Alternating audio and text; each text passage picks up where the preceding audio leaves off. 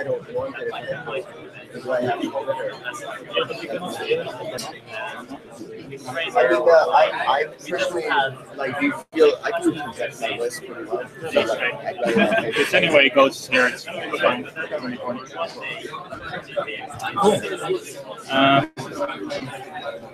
Yeah, just leave it off.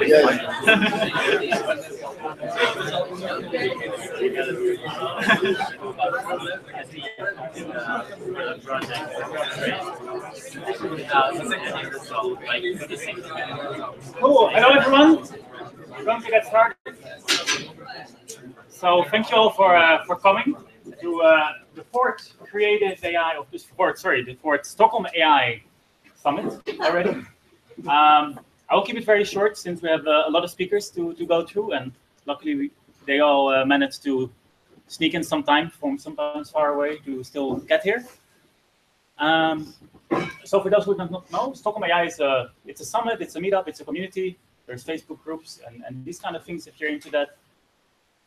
But it's also a non-profit which operates under the umbrella of, first of all, not profiting from any of this, anyone personally, but then also being kind of a voice for the community, a way where people can have dialogue and discussions about AI and the future of AI, also maybe the role of AI as a tool for change, and then also about kind of the Nordic ecosystem. And what we mainly bring together on this kind of gathering when we meet up in person, it's startups, it's people who are interested from the techies, the business people. We have some people from the evil side, as they call themselves, the venture capitalists. Whatever, they're all welcome. And yeah, that's it, basically. That's all I have to say. We're a non-profit, and basically you're all members by just coming here. So that's awesome. Thank you for coming. Introduce yourself. Sorry, myself. So I'm co-founder of creative.ai. So I brought some of my colleagues with me as well. We build tools for creative industries using AI. That's the short version. More on the website if you want to figure out what's that about. And then I'm also a PhD student here at KTH, where I focus on deep learning mainly, but mostly models which learn from different kinds of modalities, and also how to use AI techniques for creative purposes. And I travel between Stockholm and Amsterdam. So I'm sometimes here, sometimes in Amsterdam. So that's it. And my name is Roelof Pieters. So the first speaker, very welcome, Gene. Thank you. I'll leave it to you. Sure.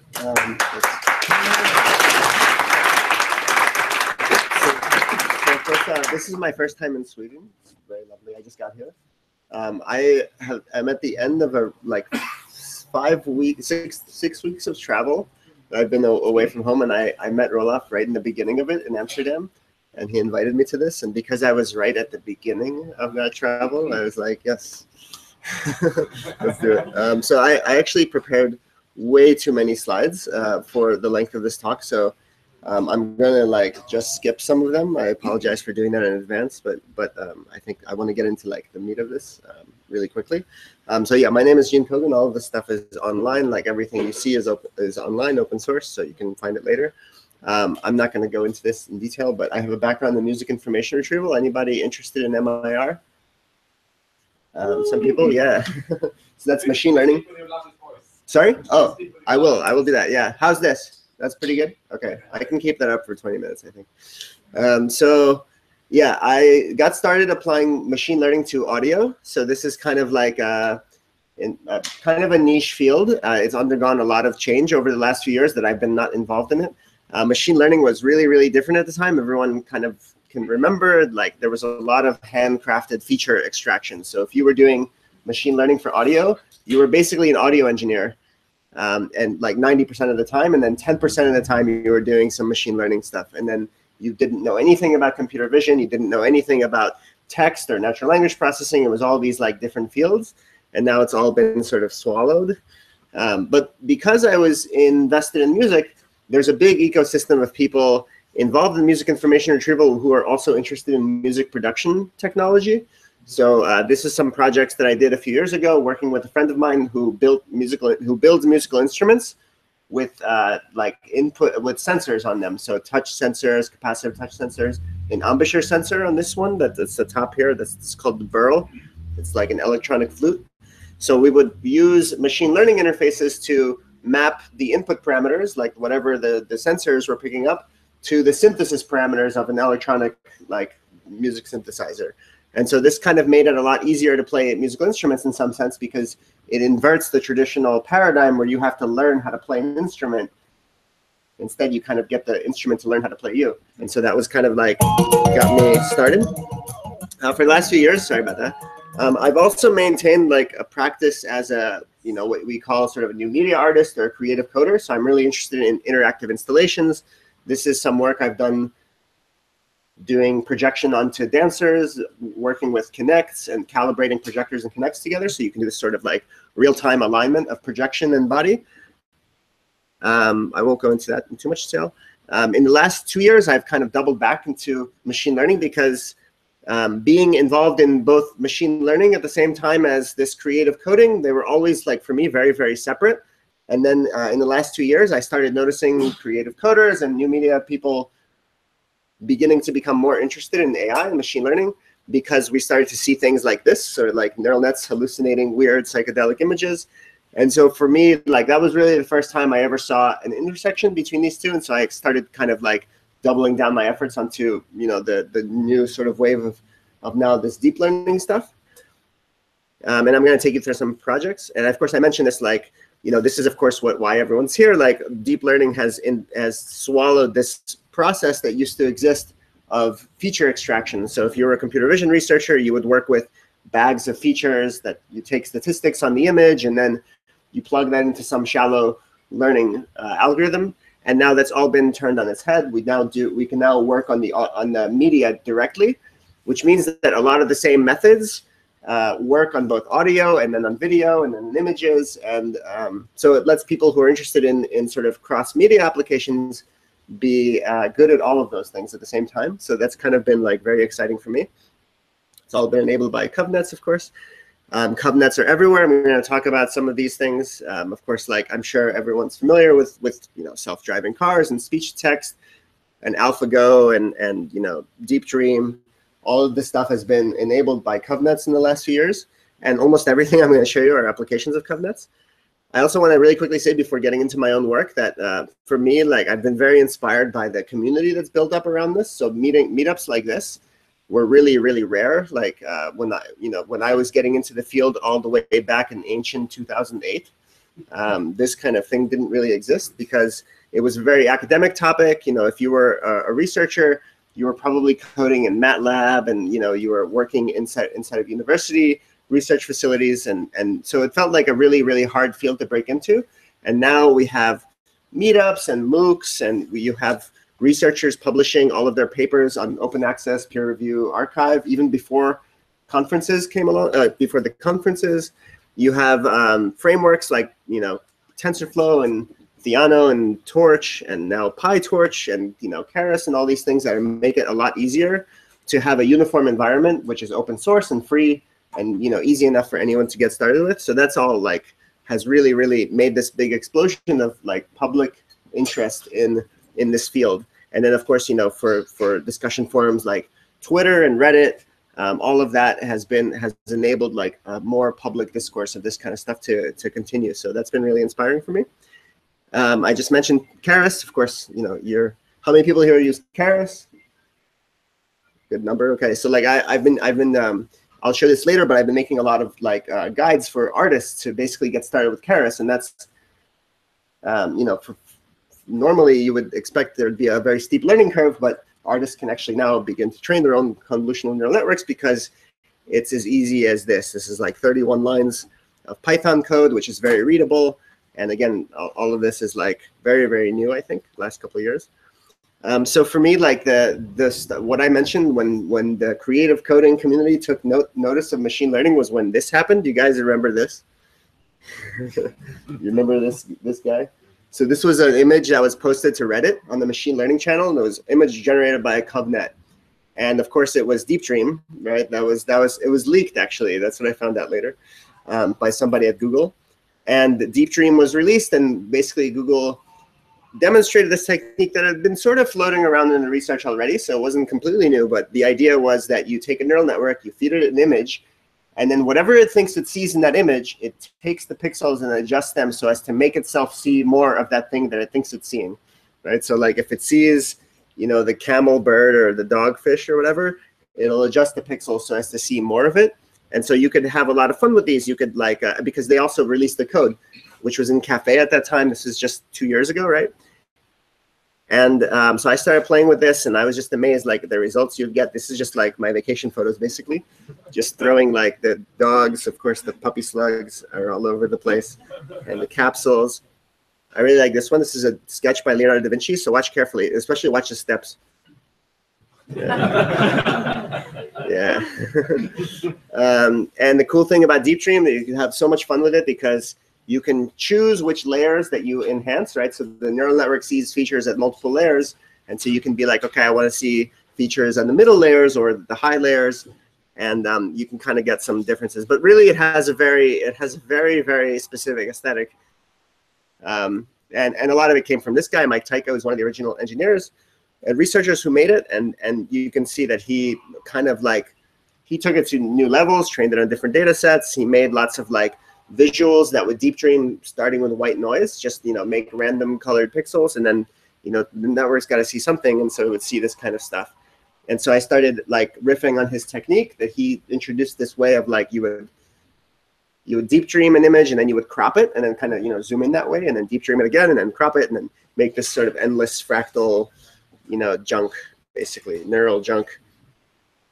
And this is just more Deep Dream junk. I want to keep moving.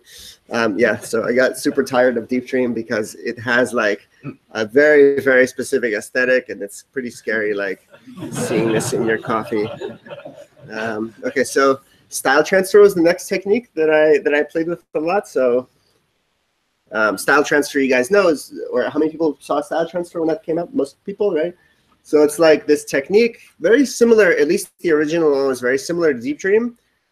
Where you recompose one image in a style of another. And these were all made using like the first open source repository that I saw come out, which was Justin Johnson's Neural Styles, the torch-based style transfer library that came out like literally days after their initial paper, which is really cool because you can now see like within a few days, a researcher who's proficient in one of these toolkits can read a paper and then just implement whatever it was that was written by it totally, you know, independently of the original lab that came up with it.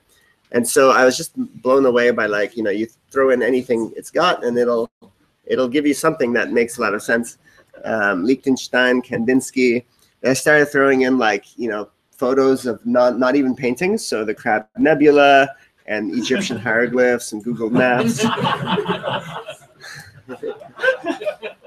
Started trying to make videos, and videos initially would just be one frame at a time, right? And it's a very chaotic process, right? So like every time it kind of converges on different features. But then a few months after this, or now maybe like a half a year ago, a team led by Manuel Reuter came up with this video style transfer technique where they would basically generate they would style transfer all of the frames of the original video at the same time. And they had just an extra loss term, which was this penalizing like excessive deviations in optical flow between the frames. And so this is, by the way, this is a video I took from the J train of New York City. It's where I lived for about 12 years. And just enveloped in, you know, the Great Wave of Kanagawa. And there's like, you know, I never get tired, of course, of Google Maps. This is like my go-to. Okay, so let me quickly show you a demo. I have a real-time style transfer. So you could do this basically real time using a slightly worse technique, or it's not as good like in terms of the performance, but like you'll notice, okay, so this is me in Cubist style. This is you in Cubist style. And if the keyboard doesn't flake out on me, I control it with the keyboard, but it's like doesn't respond sometimes. We'll kind of waited for it to respond while I talk about it. So it's worth noting that I'm running this demo entirely on, this is like a 4-year-old MacBook Pro. So it's not even like, it's not exactly a top of the line computer anymore. And so you can actually do this, like if you run, actually just 2 days ago at the graphics, what was it, the GTC, yeah. They had like a really good computer with 4 GPUs. There we go. Hokusai, running this, and it's basically frame speed. It's frame rate level and HD. So you could do like a really, really good job. I have a few more of these styles. I'm going to put this online like tomorrow, I hope, or in the next couple of days. I just have to find a place to host these models. But you get the idea, right? So like real-time style transfer. I'm going to get out of this demo. You can sign here. Okay, let's go back into the slides. How am I doing in time? Not bad, like 12 minutes. Okay, cool. All right, so I won't. All right, so I'm gonna kind of skip this part. So this is, I actually really like this section, but I'm gonna skip it. So basically, I'm just gonna show you some work that I've done with generative models. So like you guys have maybe seen things like deep convolutional generative adversarial networks, which is like the best name for an algorithm ever, I think. And yeah, I'm gonna skip this stuff. You guys know eigenfaces? People know eigenfaces, right? Maybe. This is kind of like a project from, I don't know when it's from. It's like it comes with all, like usually when you're learning OpenCV, you kind of do eigenfaces. It basically demonstrates the idea of principal component analysis on images. And so that you can, the fewer of the principal components you keep, the more sort of like a dense space that you can sample from to reproject into original pixel space and get like sort of real looking faces. And of course, like principal component analysis isn't that good at this because it's flat, it's linear, it's a linear method.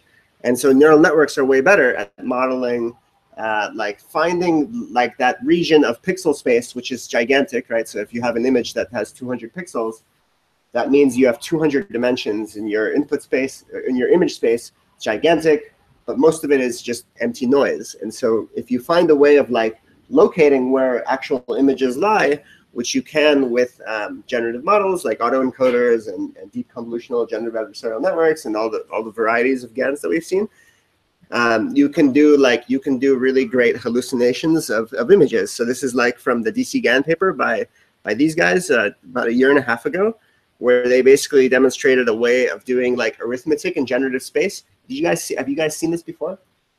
Okay, I'll just describe this really briefly.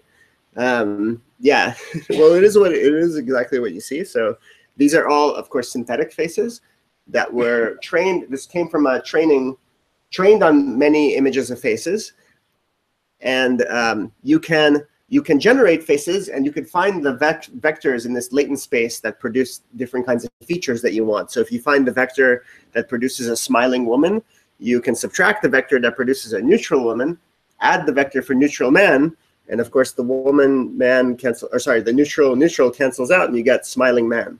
So this is kind of like, this is all academic papers like being very serious, but actually demonstrating something really cool and making, you know, really, really insane stuff like this. And so they released their code online.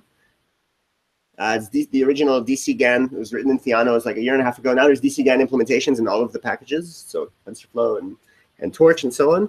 And you can, and so the first thing I tried with it was just using MNIST. So you could do these interpolations between image classes, like the different digits.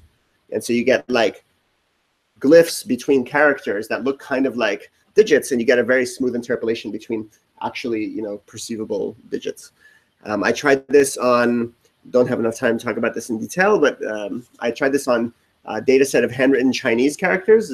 I found this, this is a data set that was being collected for optical character recognition. I thought I would use it for something else. And you see, like on these pairs, the ones on the right are actually produced by the neural network and are like pseudo-realistic looking.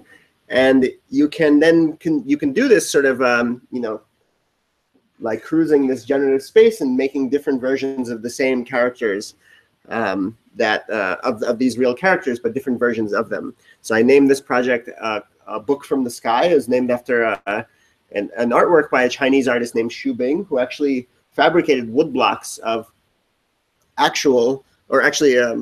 wood blocks of Chinese characters that he invented that weren't even real characters at all. Lot to it. I have a whole blog post about this. There's kind of a lot to dig into. I won't get into all the specifics, but you can see that it produces very nice interpolations between the characters. And you can train this on anything. So like other people trained it on manga characters and flowers and I don't know what else. Probably lots of DC GAN projects that you can think of. Skip. So I tried the arithmetic trick. So like, this is really actually a joke.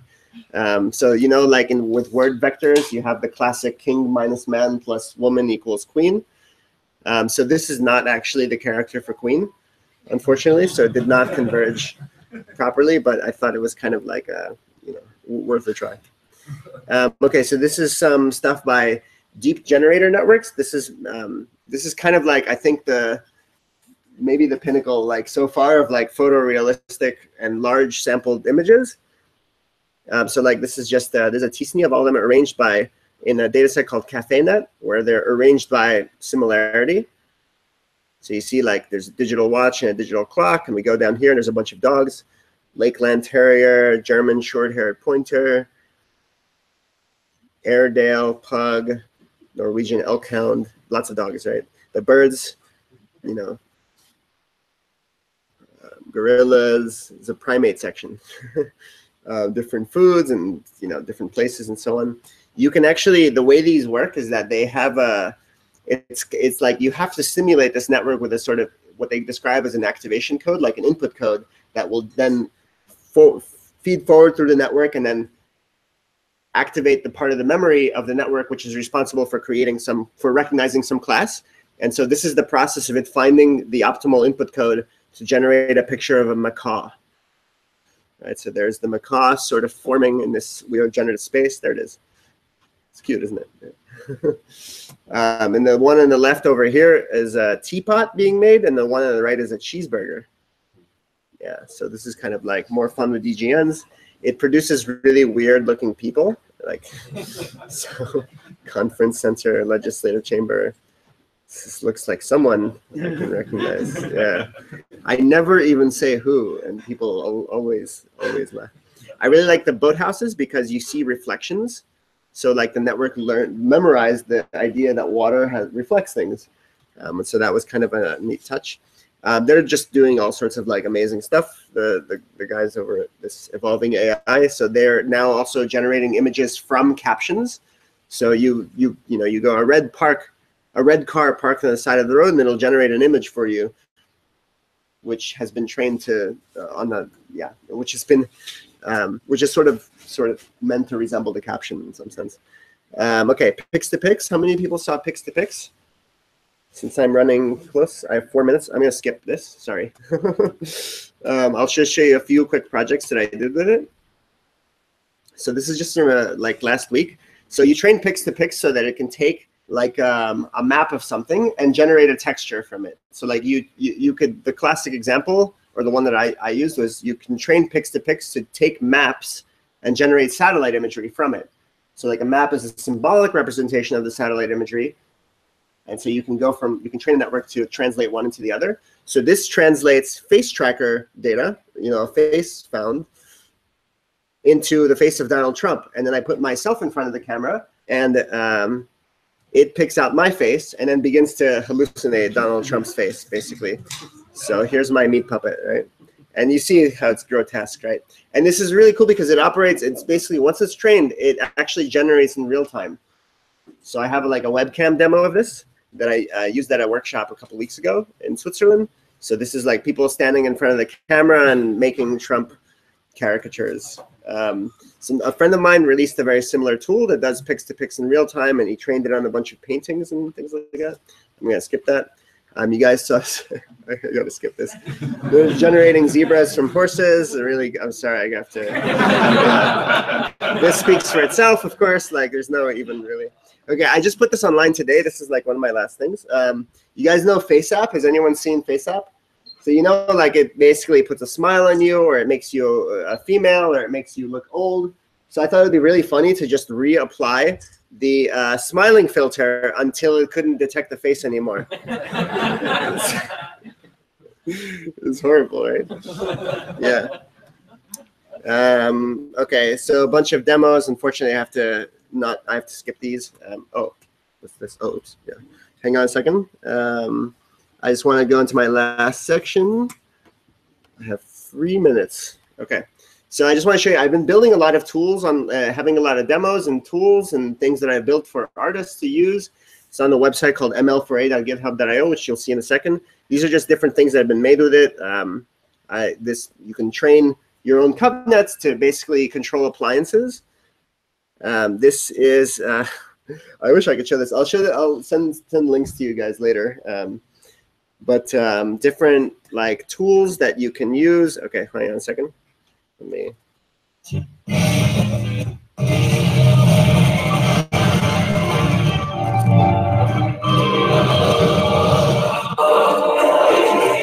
So that's Bohemian Rhapsody. It's been clustered on the T-SNE according to sonic similarity. So these are all tools that work that you can kind of use in real time. Of course, my YOLO. So this is like real-time object detection. So there's a bunch of persons in the audience usually. I saw European inhabitant, leader. Yeah, it's a lot of funny things.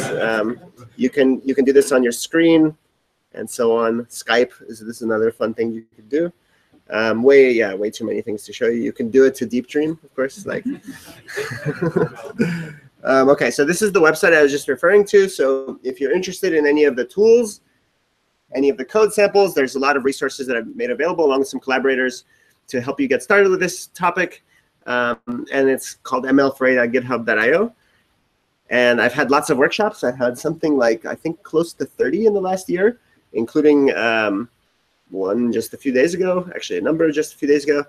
And all of these materials have been made for the workshops and have been sort of used to get people started pretty quickly.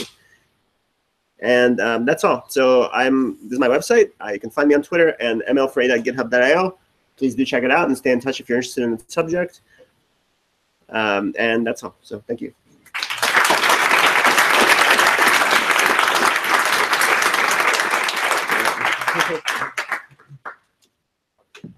Cool. Thanks so much, Gene. And I think you're always looking for collaborators, yes, right? At absolutely. ml4a.github.io. Exactly. It's awesome teaching materials as well for students who want to get started. Of course, Gene is way too polite, so he's writing a book as well, together with another person, Francis. That's right. And you're also looking for collaborators. Yeah. The whole thing is basically right now it's kind of like mostly been oriented towards these workshops that we've held, but we're trying to grow it into like something of a collaborative platform where people can basically who want to teach each other how to make interesting, creative things with machine learning. That's an outlet to do so, to share your knowledge and so on. So think of it as a platform, and please do, if you're interested in using it or contributing to it, please do let me know. And you will be here for a while. Yeah, absolutely. Yeah, I'll be here. I'll be hanging out. Yeah. Cool. Thank you so much, Gene.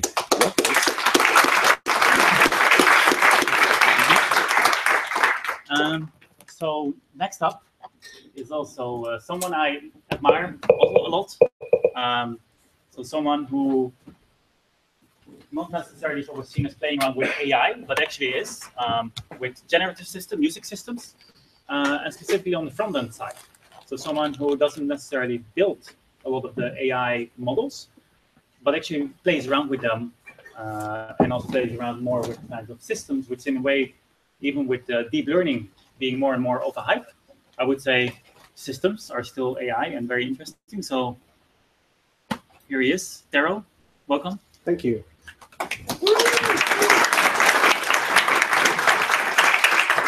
Yeah, hello everyone. I'm Tero from Helsinki and from creative.ai, and so I want to talk. Do you need a microphone? Do I need a microphone? Can you hear me? Yes, there are. What is that? A yes or a no? It's okay. All right. I can use one though. Let's see. Better? Okay. No? Augment me, please. Hello. Well, I'll just try to speak loudly. So yeah, I want to talk about creative augmentation, which was the thing that just failed there, I think. And so this is the kind of big cybernetic idea of using technology to augment your human capabilities, which is something we talk about a lot in the context of AI and all these new tools that we are building. But that has actually been going on for much longer than that, arguably, as long as there has been technology. So what I want to do is take a few examples from experimental musicians and them using technology to augment their capabilities actually since the 1960s. And so as I mentioned, the big idea here is this cybernetic one of you as a musician, or just in general as a human being, putting yourself into this situation where you're making something together with a machine. Where it's not just you who is coming out with a musical output, and not just the machine, but it's actually the system you form together with the machine, and the feedback loop between you two. And there's, I think, a couple of big reasons why you would want to do something like this as a musician. One of them is that you get to augment your nervous system with technology. So if you are someone like me, for example, who hasn't been playing the piano, say, since you were 5 for 20 or 30 years, and haven't been conditioning your nervous system to play the piano keyboard, it's highly unlikely that you will ever be a piano virtuoso, right? Because it's just too late for that. But with the right kind of technology, you can easily think of a way to make music that's every bit as dexterous as a virtuoso would do. And why stop there? You can actually make music that no human is physically able to perform with technology. But the second reason, I think, which is even more interesting to me, is that you get to augment your imagination with technology. So, for example, by putting some sort of generative system as part of your process, you get to make music that your brain would not actually even be able to come up with in the moment. You can expand the kind of creative space in which you can work in by using technology that comes out with things that you would not come up with by yourself. And I think these are very good reasons to use sort of creative augmentation, and there are many examples of musicians doing exactly this throughout the years. And today I want to talk about 3 of them in particular.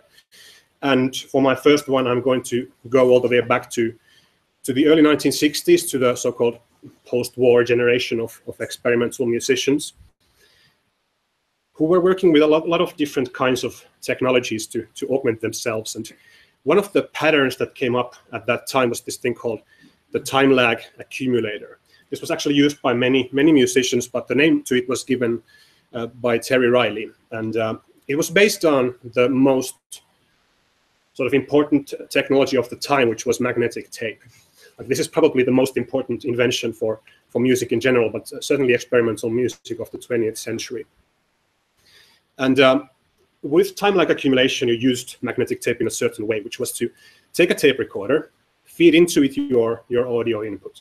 So you would play guitar, a synthesizer, anything you would want to play, and feed it into the system. But then what you would do is you would put another tape recorder next to the first one, and you would feed the tape from one recorder to the next one. And in the first recorder, you would play, you would record the audio, and in the second one, you would play it back immediately. And from the second recorder, then also feed the audio output back in as input to the first one. So you would make this kind of feedback loop out of tape recorders that you had lying around, which would repeat everything you played over and over and over again, which would actually enable you to augment yourself with the version of yourself from 5 seconds ago, or however long it took for the tape to travel between these 2 machines. So it was that kind of augmentation where you actually played a duet with yourself in semi-real time. And there was a lot of actually interesting experimental music that was made with exactly this kind of setup.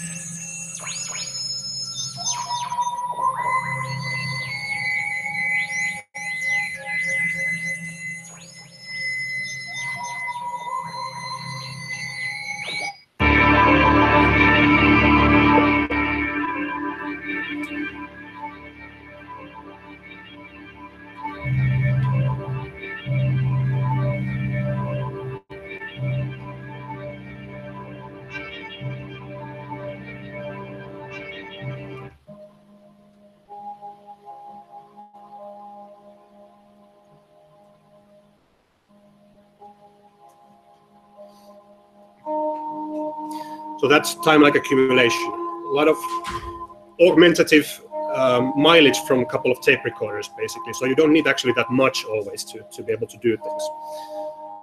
But for my second example, I'm going to then move ahead a couple of decades actually to a time in the 80s when the hottest technology was no longer really tape recorders, but the personal computer, because computers were becoming everyday objects at that time and also becoming available to musicians in general. And there was, in the 80s, this succession of software programs that were collectively called intelligent instruments, which were all about building musical instruments using software for the personal computer that would then use the computing power of the machines to do things that you could not do with mechanical instruments. And here I want to highlight especially the work of Laurie Spiegel, who was is one of the pioneers of this space in general. She worked at Bell Labs in the 70s and 80s, where, well, a lot of the innovations of the 20th century were made, but also musical innovations around digital synthesis and use of computers in music and things like that. And she had this epiphany when she was there, that you could actually use logic embedded in the computer and its ability to learn and to simulate aspects of our own human intelligence, which is a very kind of AI kind of thought, to let the computer grow into an actively participating extension of a musical person, which I think is kind of the whole idea of creative augmentation right there in this quote from Laurie Spiegel from the 1980s. And the kind of manifestation of her ideas at that time was strongest in this software that she wrote, and that came out in '86, called Music Mouse, which was available for Atari ST and Amiga computers. And I think it actually shipped with some Amigas at some point, so some of you may have seen that if you had Amigas at home. But this was a program that actually married a couple of big ideas. One was to repurpose the use of the computer mouse, the Engelbart creation, to actually make melodies. So you would push around the mouse to make melodic shapes. And the other one was to use the computer then to augment those melodies. So the program would add harmonies on top of those melodies and then also add rhythmic augmentation on top of that. And Music Mouse is actually something I can show you right now because I have it right here. So this is not the original Music Mouse. This is a version of it for the web browser that I have made, and which is not out yet. Will hopefully be soon, but it's generally tries to be a very faithful reproduction of the original. So you'll get the idea of what this means. So what I'm about to do is just move the mouse, or actually my finger on the trackpad around a little bit.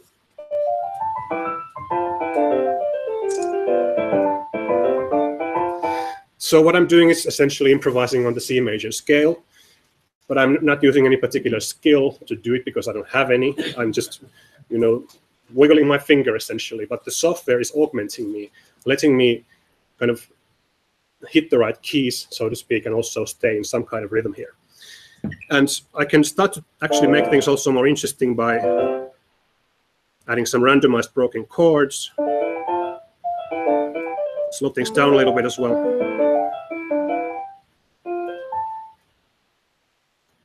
Make some more open articulation. And then I'll just put out one of these patterns here. So now I'm actually not doing anything anymore. The software is playing itself, which kind of lets me now, as the human side of this computer human system, to think on a higher level, more strategically. How do I actually want this piece to sound like this? Because the computer now takes care of the details. I can start thinking like, well, maybe I want to add some more bass here to move things lower in the scale. Maybe switch keys from time to time.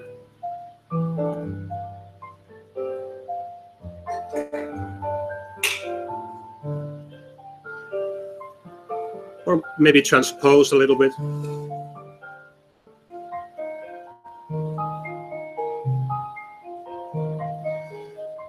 So things like that. So what I'm doing here is I'm essentially playing piano music, which I could not play if you put me in front of a piano keyboard. I can't play piano like that.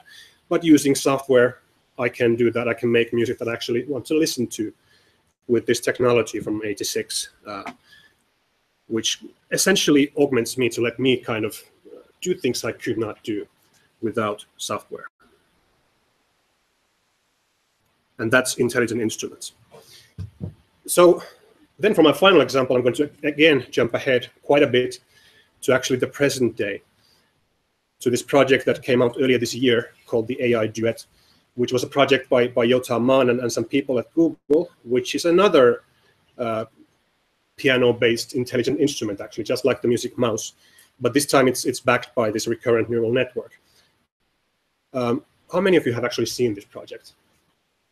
A few people. Okay, so I'll show you that as well. But the idea here is that I have another kind of web-based thing here where I have a piano keyboard, which lets me play things into it. But what it will then do is it will use the neural network built into it to respond to the things that I play with something else. So I can enter a phrase here by playing this on my keyboard.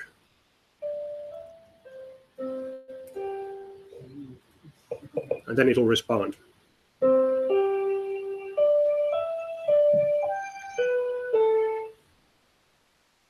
With something. And so it's kind of actually also like time-like accumulation in that it's a similar system where I play something and the system then responds with something. But the difference then is that it's highly unpredictable to me, like what it's going to come out with, because it's a neural network and no one understands what they do. And there's so much complexity in this thing. And that kind of leads me to my final point, which is that these things sort of fall into this continuum of when you as a musician play them, how much can you predict what they're going to do? So something like time-like accumulator, it's highly predictable because it's this mechanism that just repeats what you play. And the combinations that you come out with might be surprising, but the mechanism itself is, you can understand it. Music must also is something you can kind of learn to play. You can learn the rules that are built into it and kind of master that instrument, and then you can kind of play it and control the output. AI Duet, not so much. You can't really know what it's going to do. So on the one hand, this is sort of going into this direction of that there's more of this augmentation of the imagination that I talked about earlier, where by definition it's coming out with things that you did not think of.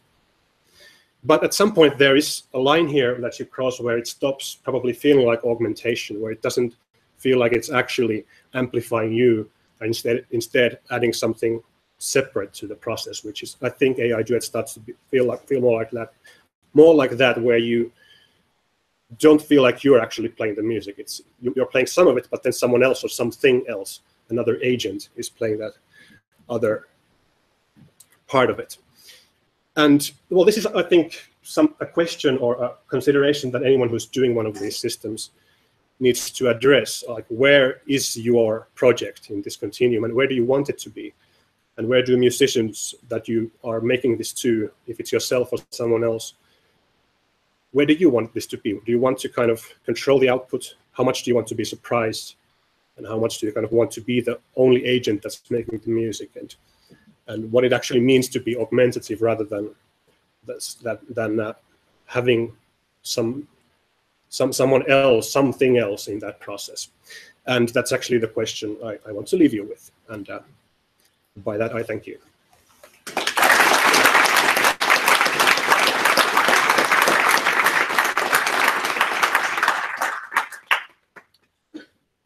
Awesome. Thanks so much. Full disclosure, yes, Tero and I work together, so just that's clear. We have already some questions. Yeah. I want to know if you know any projects that try to combine style and transfer music. I think I've seen some, yeah. I think there are others here who might know better than me. There's some, yeah. It's an active field of research. So there's some researchers who will, I think, soon publish it. It's kind of this golden nugget where there's a few groups working on it and trying to kind of make it ready for publication. There was one nice attempt by Dmitry Ulyanov. Yeah. If you look up that one, where he did like took the, what was it, like the Star Spangled Banner, and he made it sound like Darth Vader or something like that. Yeah. If you look up Dmitry Ulyanov's audio style transfer, he's got something online.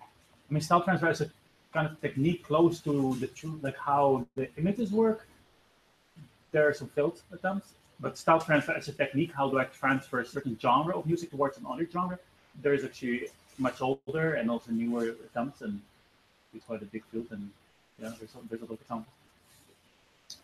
Just follow up this question. Does anyone try it with real club environment, for example, in nightclubs or other places where you used to have regular people or regular DJ, and people used to like different sorts of music. So if you consider like first and second speakers, things like how people's behaving in the club and take a picture, and then also checking what kinds of music they like or what is their feelings and combine together, and then DJ will do nothing. From real life, I don't know any. I was just reading the new Cory Doctorow book, though, where it was actually a system exactly like that. But that was in fiction. So, but that means it will be true probably very soon. Yeah, and having this kind of idea where everyone has their personalized clubbing experience based on what they like, and they might not even hear the same things, is an interesting one.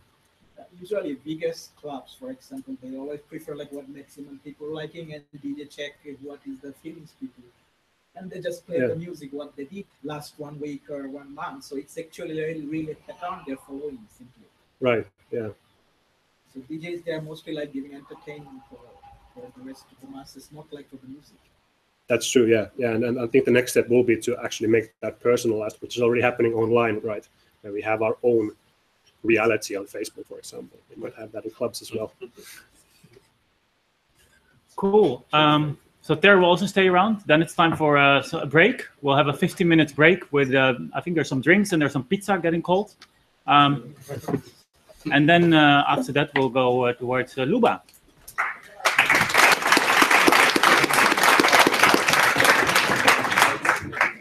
To test this, just to make sure that I've used it before. It's exactly the same. Okay. Just for my peace of mind. Yeah, that's right.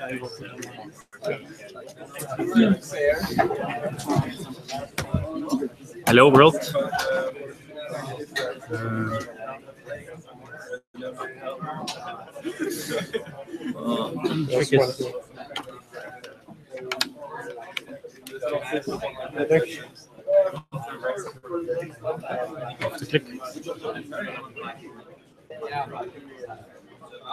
Actually, I think it should be fine.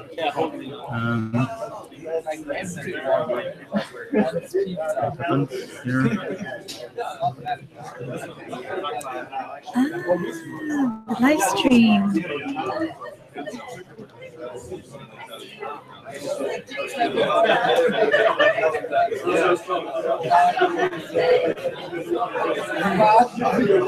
So do it from your laptop, right? Excellent.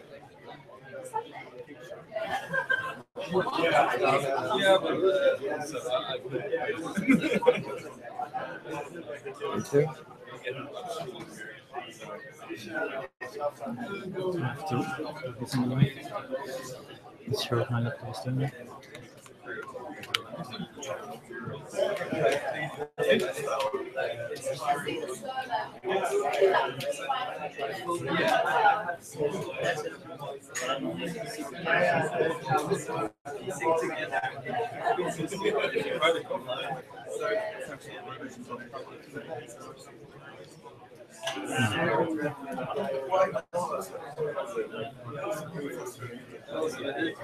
Yeah, probably. F2.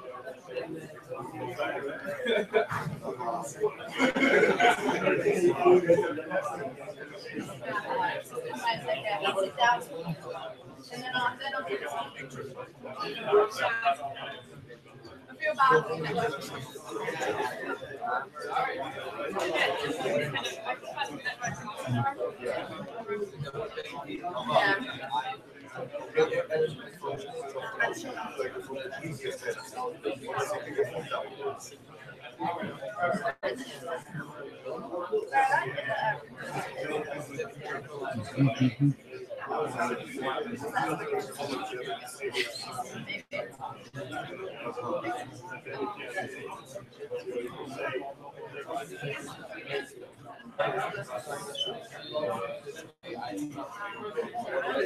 when you say that,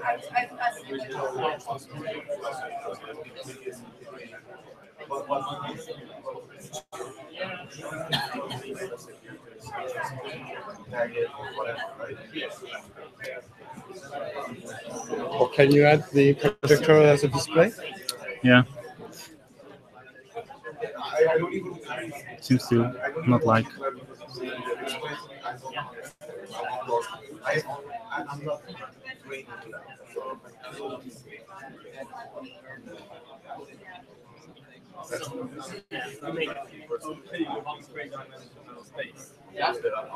And just drag the presentation there.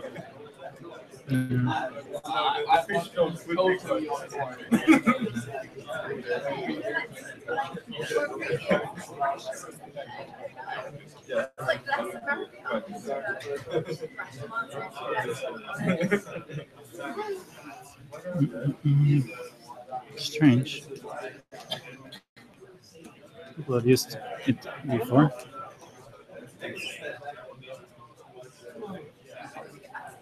Can you take this? What you could do is just use someone else's laptop. That's the easiest fix. Okay. Tero?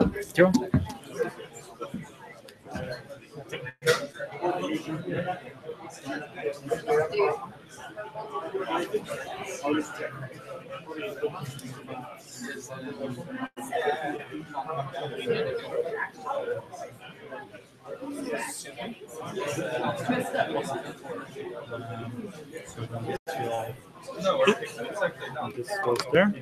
Just keep the same setup.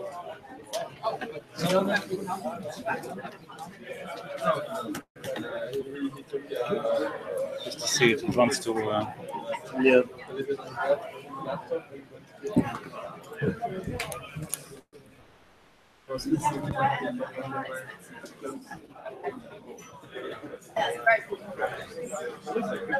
You have that only.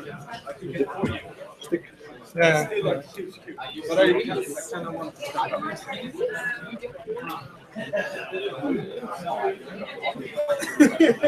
That's why it was good to have a break in the middle. Yeah. Good timing. I will get you the free pizza. Don't you worry. This one? Yeah. Should I get for you too? Do you want me to get for you too, Victor? You're copying it? I just don't. I need to copy it as well. It's a bit easier or better that way. Yeah, because I will need the USB port for the right.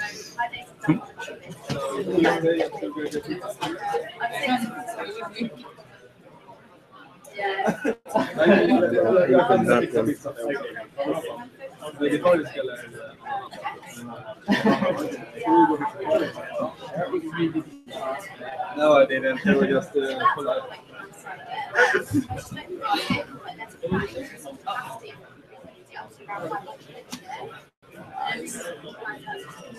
I think this is working as well. It might be that it's too much screen for my laptop, and also the Hangout streaming. Yeah. I can't really use PowerPoint, but I think you can. So. Oh, you're still fine. Oh yeah. Awesome, and then check if the clicker works. And then I upload it to Mobile for today.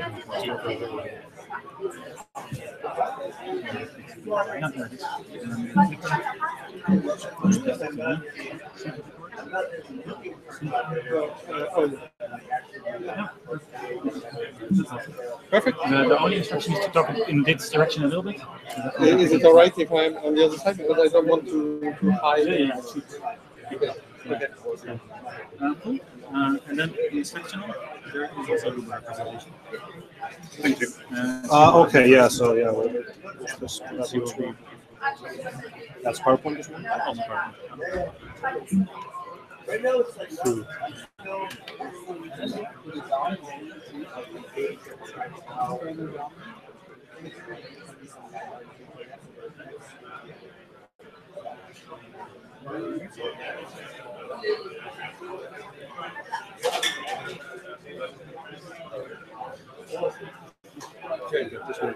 Tror jag hittar många vegetariska. Du får välja han. Jag tror det är vegetariska.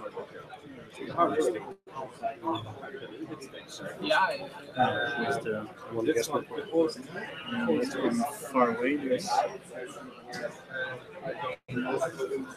You couldn't find like loads of cheese. It has loads of cheese. One sec. You not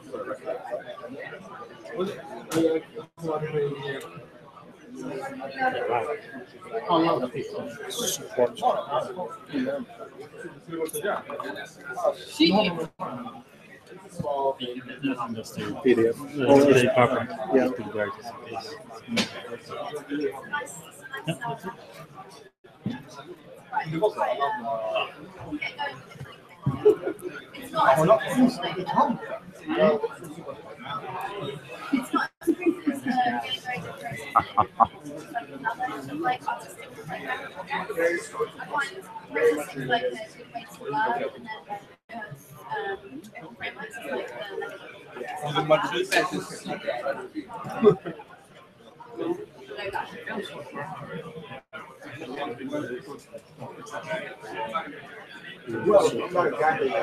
Different aspect of the issue. I think it should just adjust the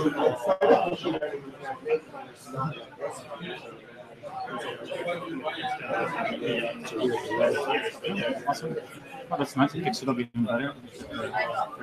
Cool. So I think I'll just plug this in because it's going to be here a while. Yeah.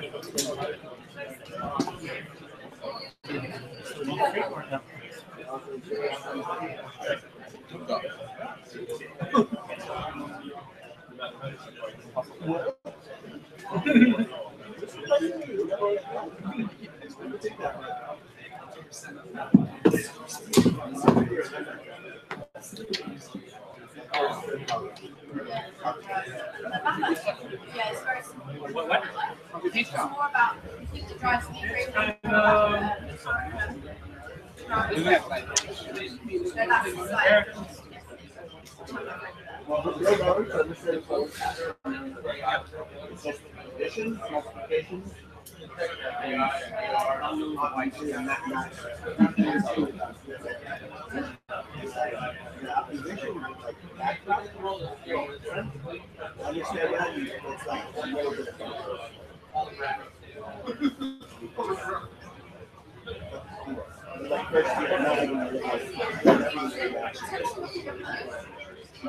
I know it's back, but I mean that in the nicest way because I think it's like always and it should always be evolving, right? So don't ever feel like it's great for work.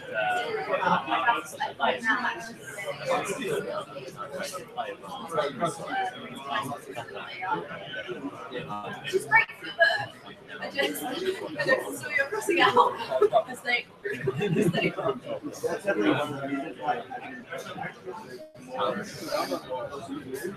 But definitely like No,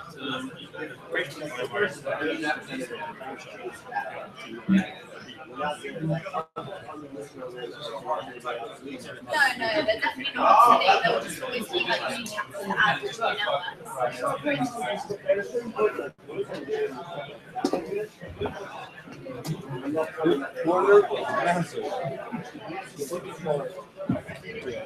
All the presentations are now on that. I feel so much better. And it's plugged in, so for the power. Have you thought about plugging music mouse into I have actually, yeah. I was going to do it first with just Markov chains to see how you could train it live and then play it back in your style. But I haven't tried it yet. it feels like a logical next step? Yes, it would be. The thing about Music Mouse is that I have to ask Laurie Spiegel if she would be happy with that because it's her creation, and I don't want to kind of do shit that she doesn't want to do with it. Have you talked to her? Yeah. Before I started, I asked for her permission to do this. I'm going to write actually some tutorials for JavaScript people who want to do instruments around this. What is she doing? She's composing music really experimental music and all kinds of things. She was just had a new piece in the Moog Fest in New York. She I don't think she's programming much, but she's in music. I don't see why she wouldn't be interested in this. Yeah, I think she might be. Yeah, definitely, because and also in general, I think she was very happy to get this program because it's not available for anything that you can. No one has an Atari or an Amiga or a Mac OS 9, which is none of them is available for us. No one can use it. Okay. Because I was thinking that Duet should totally feedback into Music Mouse what it created, so it could change the parameters of Music Mouse. And yeah. That would be really cool to actually. And also, just then put it in our system and make it a block. Yeah. Wow. Interesting stuff. I expect that's how things will work. Yeah. If we standardize the inputs and the outputs, that's how. Yeah, that should work. Yeah. But also, kind of what's interesting to me about that is that it's really simple. There's a couple of random numbers and a couple of algorithms that are deterministic. But when you put them together, it generates that variety.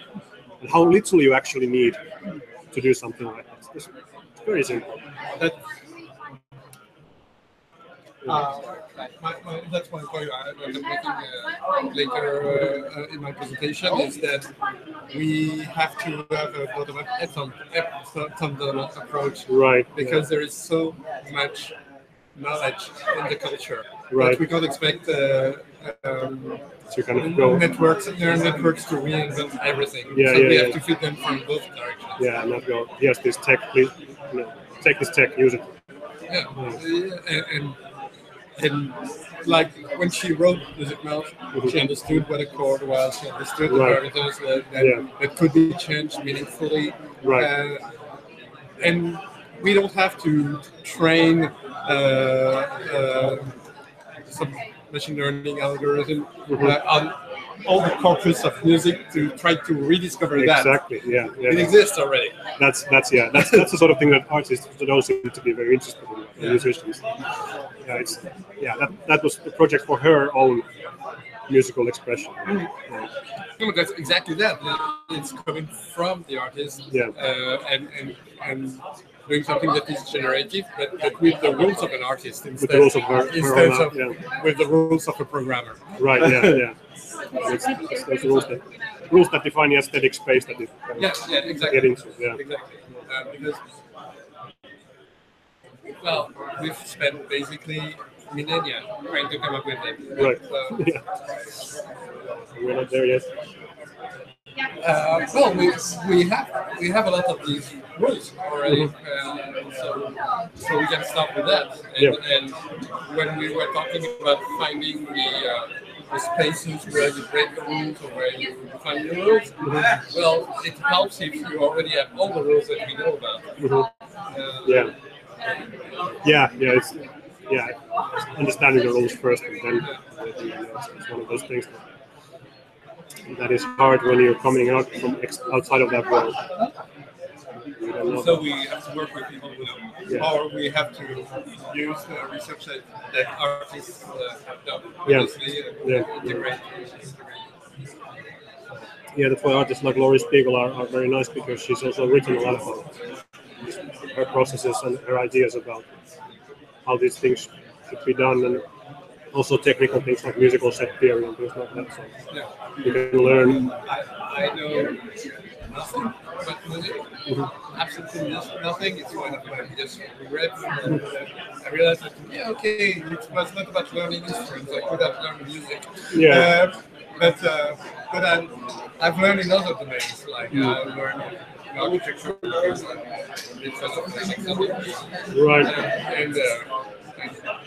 and general design and this kind of stuff. So, but if we can start developing tools that will integrate those rules, and then working with artists that have this deep knowledge of deep understanding of what their art is, would allow us to put this pattern back into the music process. Yeah, those are kind of exist in all different artistic domains, right? And you can with the same skills or same kind of understanding about the pattern nature of it, and work with musicians or visual artists or architects. Or architects Sure, yeah. Because in experimental music, I think there are some connections actually between architecture. The Corbusier would work with Xenakis, right? With this, Ian Xenakis was the composer, Greek composer who did data-driven compositions in the 60s. I think Xenakis was also an architect, and one of them was the teacher of the other. Really? Yeah. I didn't know that. Yeah, and then I think Xenakis started to think of this in kind of pattern-oriented way as well.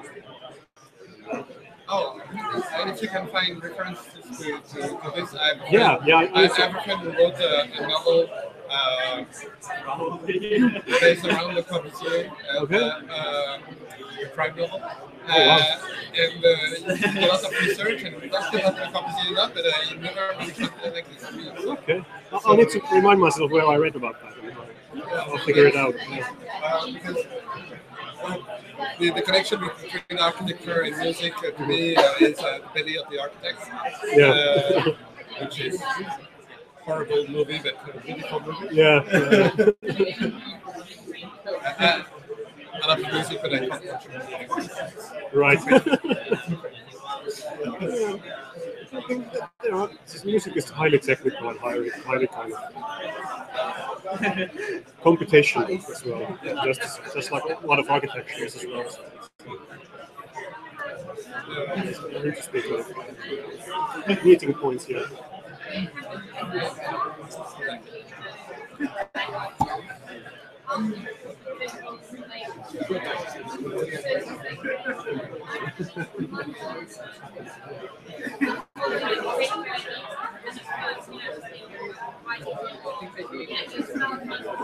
All the pizza was gone. Not gone, but outside. Maybe I could get someone.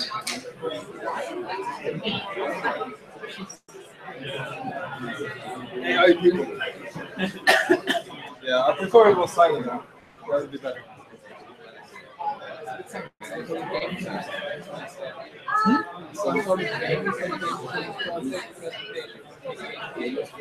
No, soup. Yes, I know where it's what I have to do.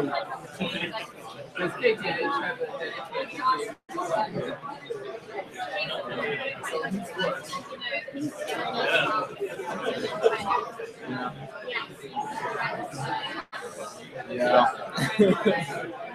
SU also has Harry Potter knowledge as a course. Yeah, and zombie survival. So who's worse? I'm not really sure. Quality versus quantity.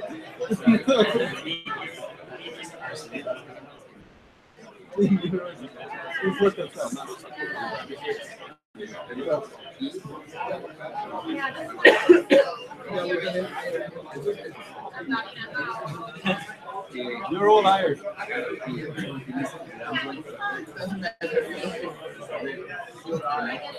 But I already, you're hired. You come with us.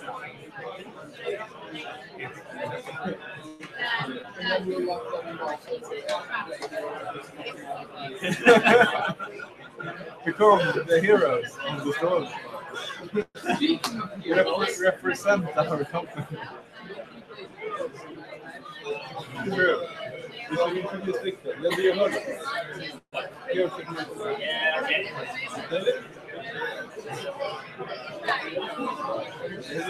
We should try. We've played before. It's a nice case. It's also a slow pace turn. So it's like, because AI. Yeah. That is something. Yeah, it's the worst AI in the world because it could end up in loops and it's like forever. If you're unlucky, yeah. Sometimes it's like the pathfinding goes into portal, back, from the same portal, and it goes back and forth in the pathfinding, and it just loops forever sometimes. So just the games. It's totally fun.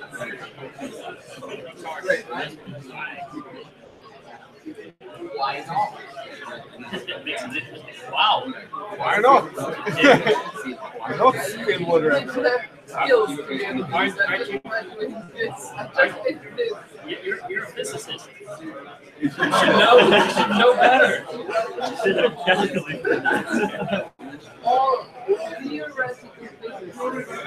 They don't actually do practice.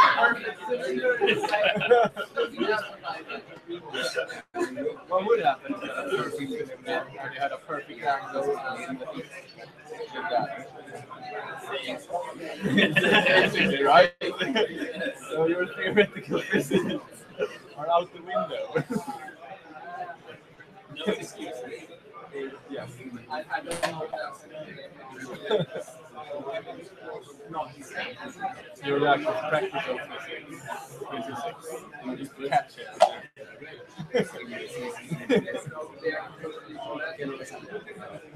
That'd be cool. Oh, shit. You see the people like see whatever in India, like this and the water, we got to things like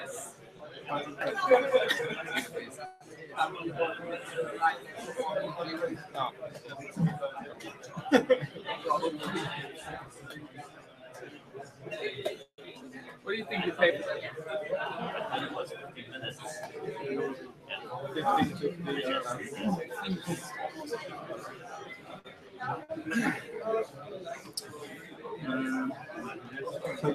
Maybe so. You can use this if you want. Maybe I'll get a little bit of wine.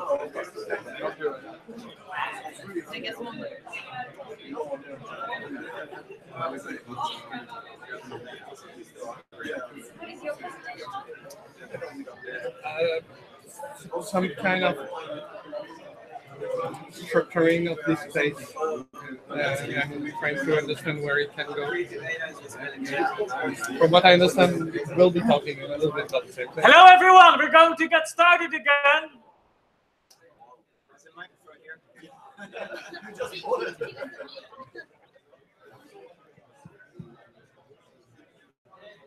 Abba.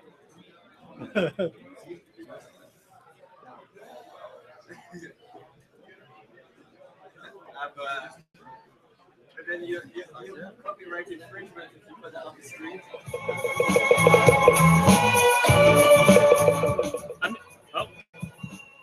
I'm going to play ABBA until people are here.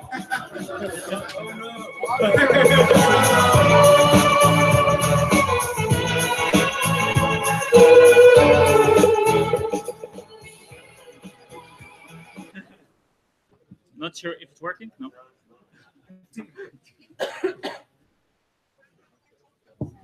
Yeah. So we're going to get started again. Not sure if that ABBA worked as a rallying cry. Always does.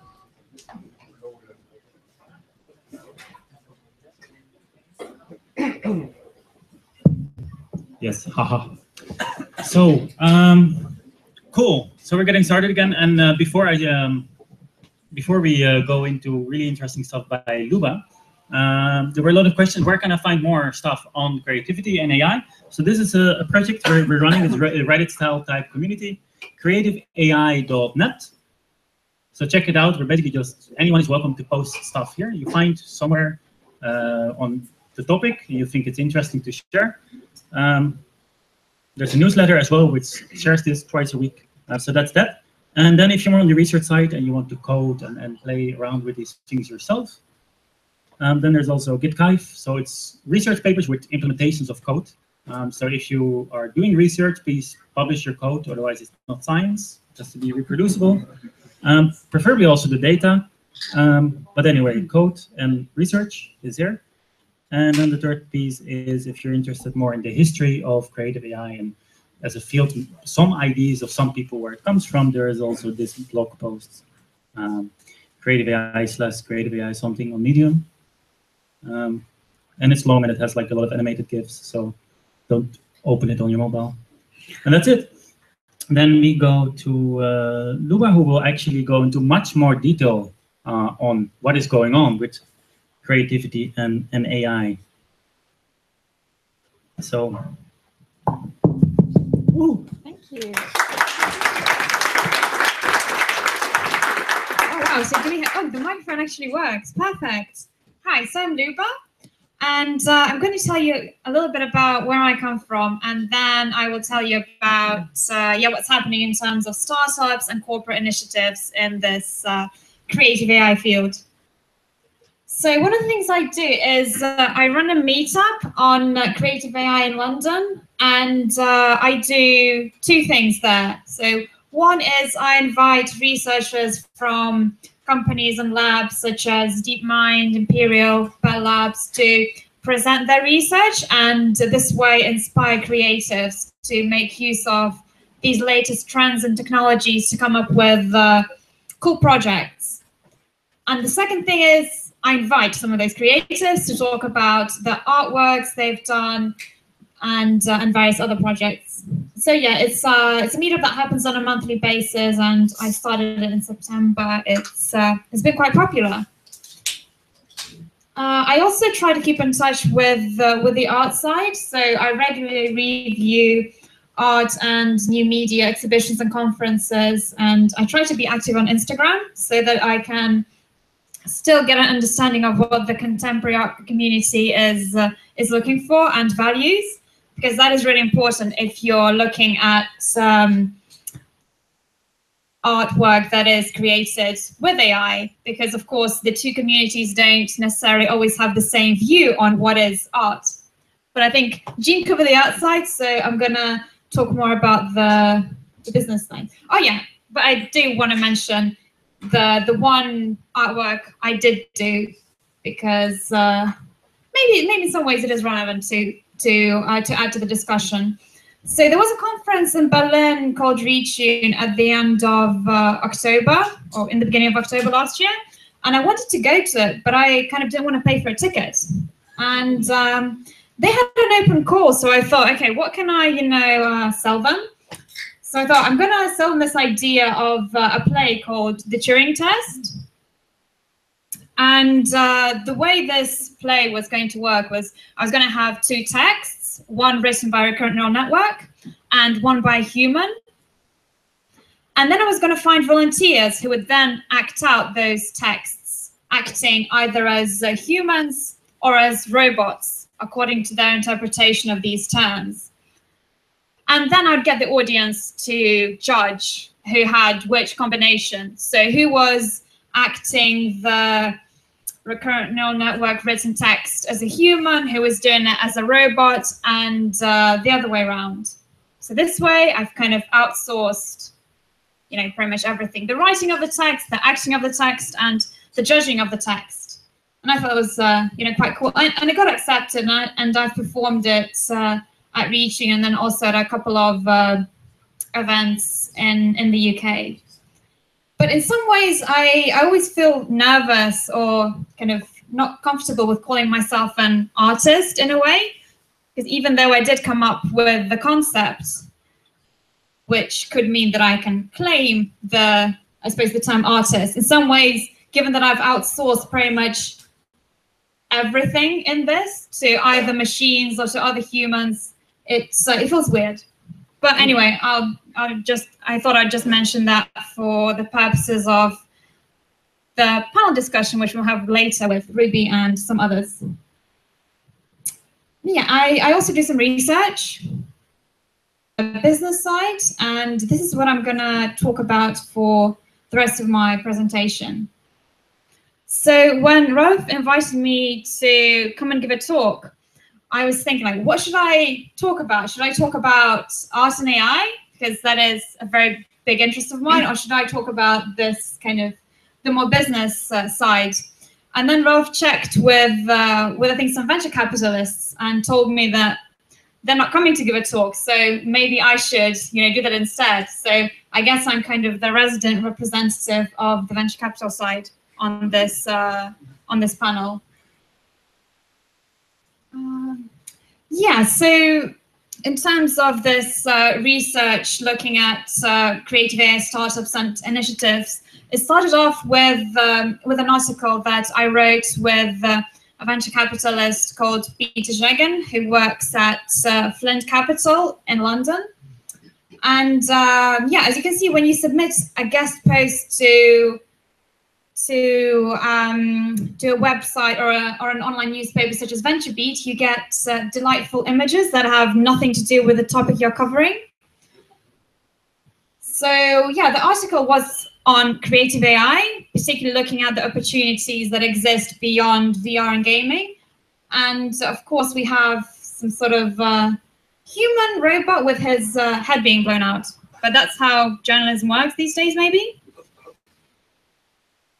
And yes, so as I am representing the venture capital perspective, I have to have some graphics, which preferably go up and show that you know, a lot of money is being invested into the sector. So you can see that investment in AI increased pretty much 10 times between 2012 and 2016.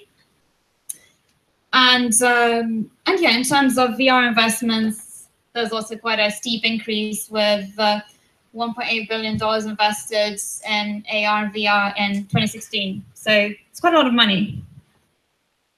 And yeah, so we decided to write an article looking at creative.ai, and we were looking for a good definition to take to encompass this field, because ultimately a lot of things can be considered creative.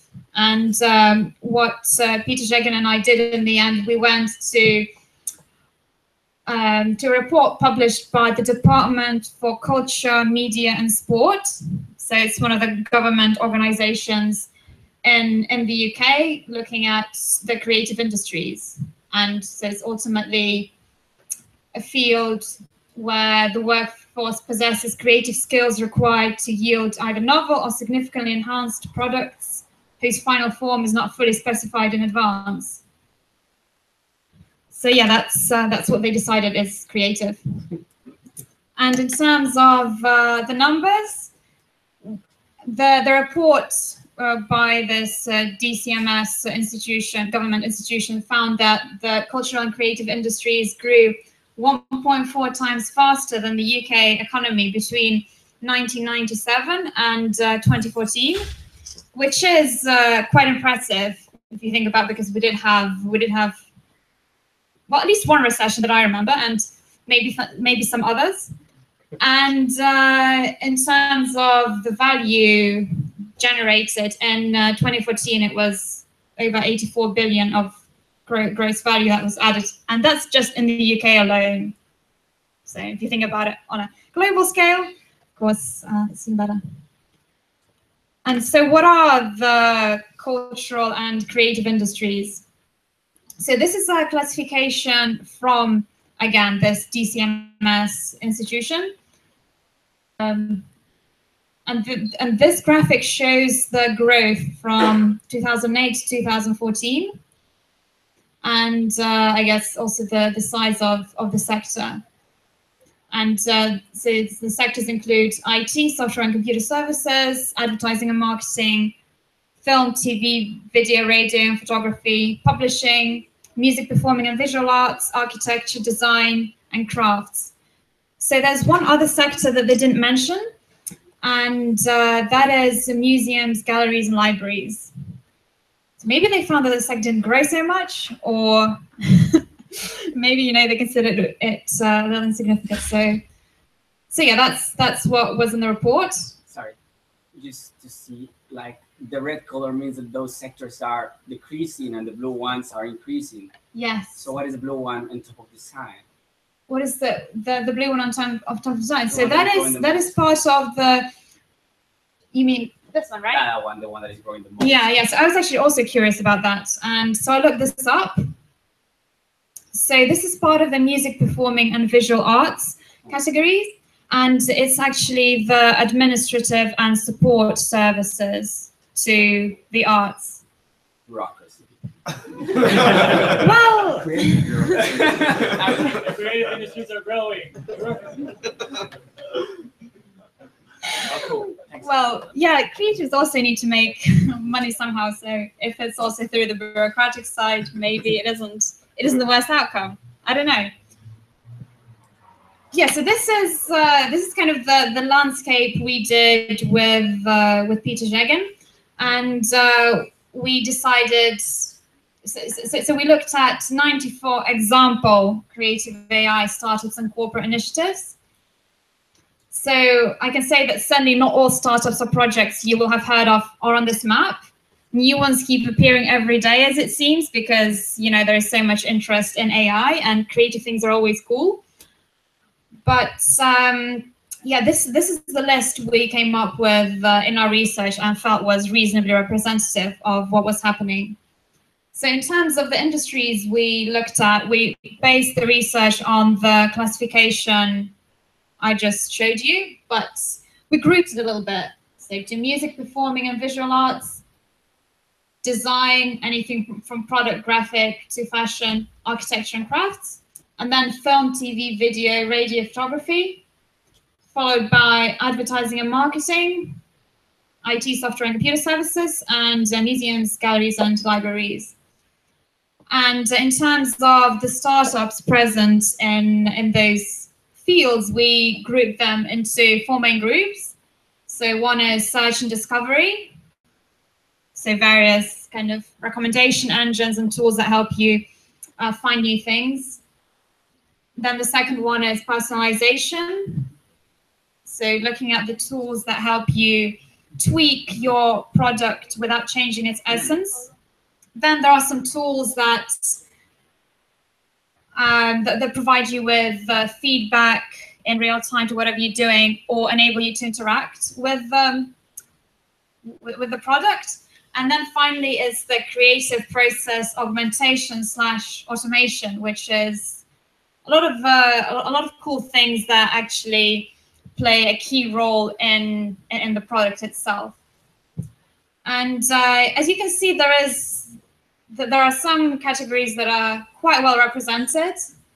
Mainly, I think the recommendation systems that have taken off ever since kind of Netflix and Spotify, and they're even used in museums and art galleries, particularly on the commercial side when people are looking to match what you might be looking for artwork wise. And in terms of personalization, we found that there are some example companies, but it isn't perhaps something that is as well represented or as interesting to entrepreneurs to tackle as this creative process augmentation and automation side. So there are a lot of music startups over there, such as Juke Deck, Amper Music, Mobert, Flow Machines. So they're a corporate initiative from Sony CSL Music in Paris. And there are also startups that look at let's say the style transfer angle, such as Prisma and Somatic Labs. And yeah, there are still some empty spaces left. And the reason for these empty spaces left could be, partly because the sector could be museums, galleries, and libraries, which are often publicly funded and don't have so much money for experimentation, particularly in the categories that are probably more for fun rather than something that can have a direct impact on the final revenue relatively quickly, which you could say is the case with the recommendation engines. And yeah, so that was the graphic. And then yeah, I have a couple of example startups. So yeah, the search and discovery that I mentioned. So there's this search engine called Yasarian that helps you to broaden your outlook of the term beauty. So if you Google beauty, you could end up with photos of lots of pretty girls wearing a lot of makeup with beautiful flowing hair. But if you use this search engine, then you can get some diamonds, flowers, design, family, precision, nature images. So, you know, if you kind of broaden the definition of that term, that could come up with various diverse and unexpected concepts that share some loose associations and therefore help you come up with the cool ideas yourself. And then there's this project from Artfinder called Emma the AI Curator. And I quite like this one. So there's this Twitter bot, and if you tweet at Artfinder Emma with an image that you want to have, that you want to find an artwork that is close to it. So, for example, there was this this floral art painter who wanted to find an artist or a photographer who was also producing work in a similar style to her own. So she tweeted at Artfinder Emma, and this is what the bot / the curator came up with. And I do actually quite see the similarity in terms of the color and I guess the subject matter to an extent. So yeah, you can try that if you're looking for some art and you want to, and you have some ideas what you want it to look like. And then in terms of personalization tools, there's this startup called Aitokaiku, quite a complicated name. But I found it quite interesting because what they do is they enable you to, so they use sensors to change the way music is played. So let's say the same track is played differently depending on your mood, how loud it is in the place. So there are a variety of factors that are considered for this. So I think this is already available kind of on the App Store, and you can play around with it. And I met with the founders on Monday, and soon they will have this cool update that if you kind of move your phone and scan a room with it, they'll have some music playing depending on kind of the content and the faces of the people in the room. In terms of interaction and feedback, there's this Moji startup that enables you to use this object thing they have to transform any object into a musical instrument. There's also this startup called Ink Hunter if you want to try what a tattoo would look like on you without actually getting it first, which is, I think, quite sensible. So there's that one. And then in terms of creative process augmentation / automation, I still can't figure out which is the right word for this. But in terms of augmentation or the automation. But anyway, the startups that we have in this field include JukeDeck, which is a startup that generates professional quality music, and you get to input what kind of genre you want, what kind of mood you like, and also how long. So this is quite useful if let's say you want some background music for your latest blogging video or something, and you don't quite want to pay a professional composer to do it for you. And then there's also these guys, but I'm not quite sure exactly what they do, but but I'm sure they'll be able to tell you how exactly they fit into this landscape. And I think with that, do you want to actually do that now? No. People come and talk to us. Okay. Yeah. Well, No. No, you won't. Okay, yeah, because I was just going to finish anyway. So yeah, thank you for listening. If you have kind of any questions or any thoughts, this is my email and this is my Twitter. And now I'll pass back to Roel. Yeah.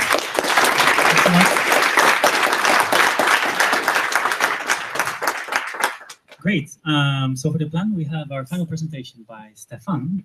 And then after that, we'll probably don't do a break, and then we'll have a short roundtable who still wants to hang in here and is still up for that. We just close that one.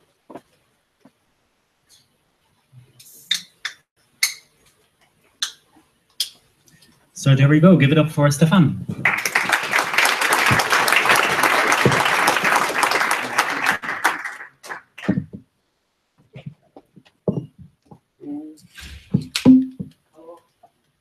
I'll try without it and tell me if it works.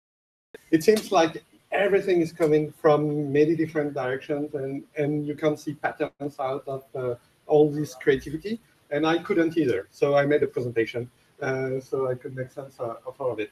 And while doing so, and also because I'm very passionate about it, I felt like we're at the beginning of incredible collaboration between AI and creativity and creative people, and that we have to be very optimistic about it.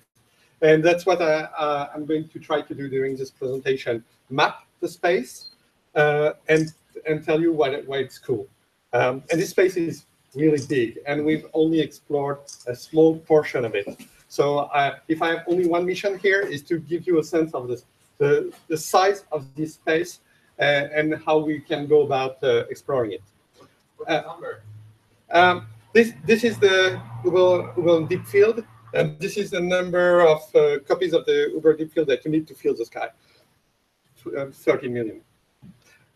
So what I'm going to do is take an arbitrary set of dimensions to map this space, 2 that relate to AI and 2 that relate to creativity. So computational, how AIs work; relational, how AI and humans interact; the steps of the creative process and how these connect; and the levels of abstraction that all these problems deal with. So let's start with computational. Basically, this is AI. The whole history of AI is how to get more mileage out of this. You have a world state, and you have a condition, and if this condition in this world state is fulfilled, you take an action. And from the beginning, we started very low, and we're trying to get more productivity out of this. In a language that speaks to programmers, you have some data, a data set. You find patterns in this data, and you have a process that says what you should do in this condition. For instance, we started with expert systems, and the data is, okay, you have a car and it doesn't work. And the condition, the pattern is the oil indicator is on, and there is this clumping noise that you hear. And the process is, okay, maybe you should check if you have a leak. And throughout the history of AI, this got more and more complex, having blackboards that are able to structure patterns to operate on the same data set, having hierarchical state machines that are able to simulate context by having patterns inside of patterns, planners that treat patterns as data so that they can operate on patterns and find consistencies and inconsistencies inside the patterns, neural networks that can extract patterns from data and operate on them, behavior trees that mix patterns and processes with a grammar that makes sense of how they can interact. And there is a lot of stuff. And the idea is more complexity, more depth, more understanding of these 3 elements, and more mixing of these 3 elements. So another dimension, and I will regroup these 2 because, well, we only have the means to display a 3D space on this screen, I'm sorry.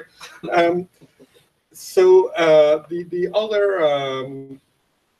the other dimension is the relationship between human and machine. And we've been talking, and Tero has been talking a little bit about this.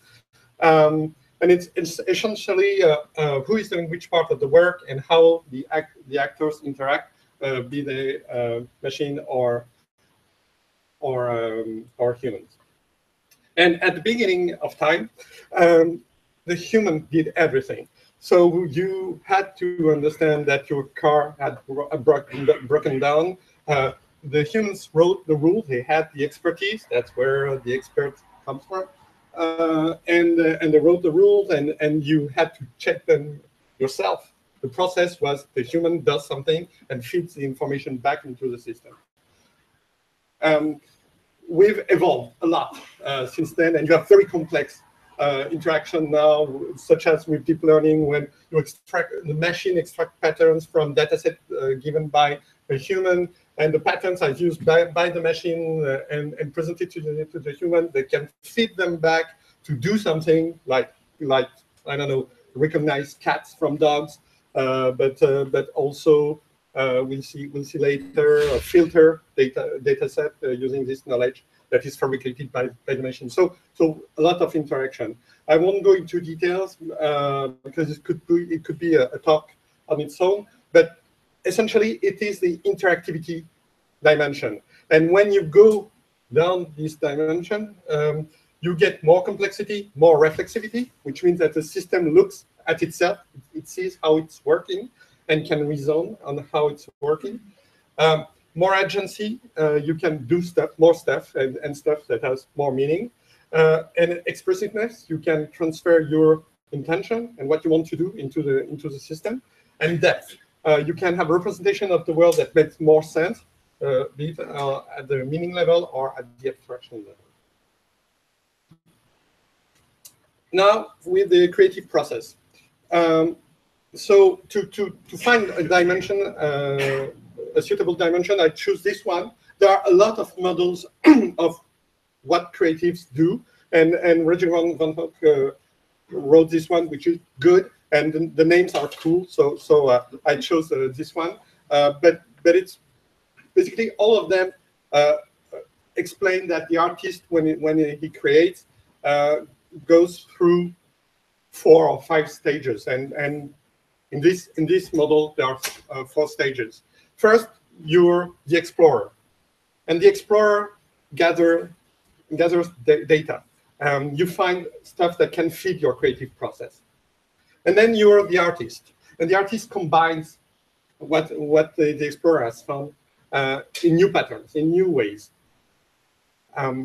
Then you have the judge, and the judge looks at this and says, okay, what is worth pursuing, what has value, and what must be thrown out. And then you're the warrior. When you're the warrior, you do the work. You don't question anymore. This is what you have to do, and you apply all the rules on the data that you've selected and the new ID, and you create. Actually, you create something, not just an idea of something. And in the development process that you are familiar with, the explorer is about research, inspiration, brainstorming, serendipity. The artist is about goals, constraints, innovation, design. The judge is about prototyping, testing, validation, and exploiting the opportunities that you can find while you're creating stuff, or because the world changes around you. And the warrior is about development, polish, revision, and constraint solving. So, of course, you don't work like that if you're a creative. You are on the spectrum, and you have different roles at different times. For instance, Tolkien doesn't work like Martin at all because he's dead. But the way he created The Lord of the Rings is very different from the way that Martin is writing Song of Ice and Fire. You could say that the explorer part for Tolkien is much more important because his story is just a simple output of all the work he did to create a new myth for England, and how he did that is by fabricating the mythology, the languages, and associating new ideas together to create this myth. And then when you get to the judging part and the warrior part, you have less energy to spend to get a beautiful book. On the other hand, Martin is famous for rewriting each chapter dozens and dozens of times, so that when he finds something that he judges good, he can create the stories that is needed for this chapter to work, and the explorer part is less important for him. But this is a trick. This is a trick because Tolkien was able to write with so little energy here because he spent a lot of warrior energy there, and he's able to judge and write what sounds right to him because he has an extremely deep knowledge of political intrigues and wars in the 14th and 15th centuries in Europe. So it's a mix of this. I say that the dimension, I wrote that the dimensions are non-linear, and that's why. Plus, it's a recursive process. When you're in the act of creation, actually, even if you're the full artist, you know about your art. So you have guiding principles. You have a judge that is in the background. And this judge has been fed by your research, looking at other artists, and your personal experience, your success and your failures. And the way you chose these to look at certain artists or to take on certain projects has been fed by your intuition, which is your artist back again. And you could do that at every stage. So you're all these dimensions, but you need to be all these people at any time. And if you want to break the mold, if you want to be innovative, you have to feed your judge something that is not that. And so that's your artist that has to influence the judge. A recursive process. And the last dimension is the level of abstractions for the problem and output. What I mean by that is that most of what we've been talking about today is about the what level, the level of things and meanings. This is what you care about, and this is what you output. But there are other levels of abstraction that we can think about. The how level, how you do stuff. So what stuff you get, and the how level, how you do stuff, the level of methodology, tools, and techniques. And there is another level above that, is how do you use that to change the world? And that's the level of, or your art. And that's the level of purpose and transcendence. To give some perspective to these two dimensions, you can see in this grid, you have the 4 steps of the creative process and the 3 abstraction layers. And so you start here. You start with Da Vinci, trying to understand how to represent the world. And when you know how to represent the world, you can use that to create allegories. And when you understand that you can have meaning that is not representative, you get to symbolism with Bosch. And when it's not a chronological, of course. And to the point where you can, like with the Dutch school, represent a person's whole life in one painting, because you've combined all this. And then when you go up in abstraction, you have, as with Magritte, art that talks about the tricks, the techniques that you use, or art that talks about the process, or art that talks about the aesthetics, or art that talks about, okay, when you take all of this, how can you please the mind by creating things that you've never seen before? And when you go up again, you have transcendence. How do you change art? Monet, that didn't want to represent what he saw, but wanted to represent what he felt. Or Picasso, who wanted to use art as a conduit for raw emotion. Or Duchamp, that redefined what art meant, and artifacts. Or Dali, that showed us how art could screw with our brains. And each of these artists are stuck in these boxes. Actually, each artist, just like with the creative process, follows a journey through these. And even each piece could be in several places in this. Magritte, you can find pieces of his everywhere in this space. Okay, so how do we combine these two things?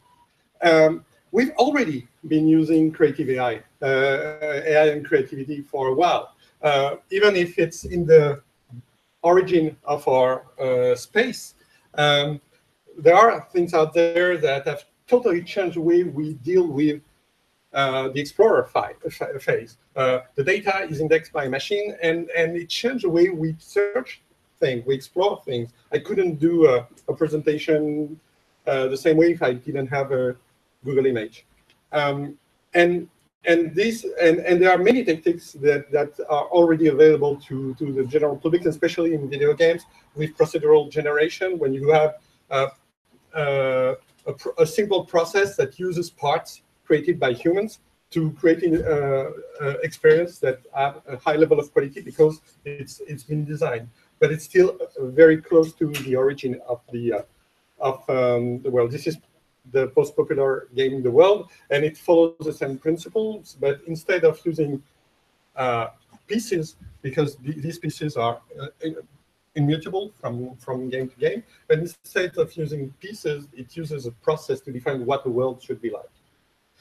And it can go very far. So this is a wider thing. The thing that I do stuff, but you can also have the judge at work with the designer saying, okay, these are the patterns of the emotional curve that I want to create, and use bits of content to create this curve by analyzing what's going on in the game. So there is an additional level of reflexivity. So we are a little bit further down the interaction axis. And the experience is totally different. The content is created to influence your emotions directly, generated to influence your emotions. A little bit closer to us, you can have machines that extract patterns from data and generate from there, like this wave function collapse. So you don't have to explain the rules. The patterns are found by the machine, and it tries to generate stuff that looks like what it's seen. So we've listened to what can be done in music. So I won't go into details, but the idea is that there are experts, there are musicians or technicians about what music should be, and they're able to create patterns that can be used to generate music automatically. And this is a very different. This is similar to this.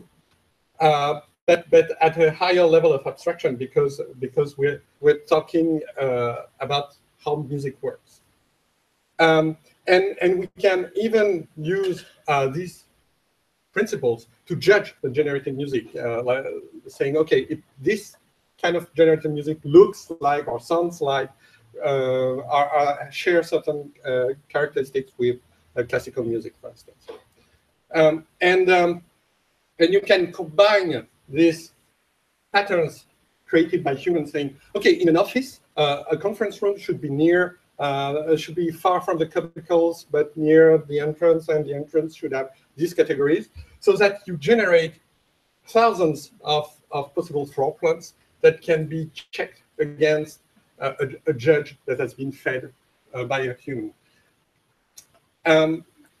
Deep learning is basically the extension of that to the machine.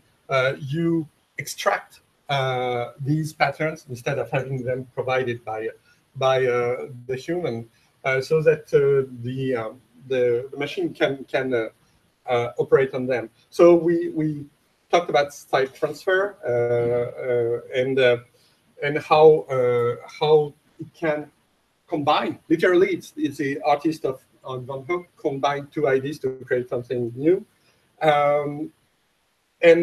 What is interesting is that it's a new way for the artist to do something. So you suddenly explore the space by feeding the system data, just data, and you have interesting things. So as an artist, your role as an explorer is to find two things that you think would be interesting to match, and the experience with the Jin did with the camera, it's exactly that.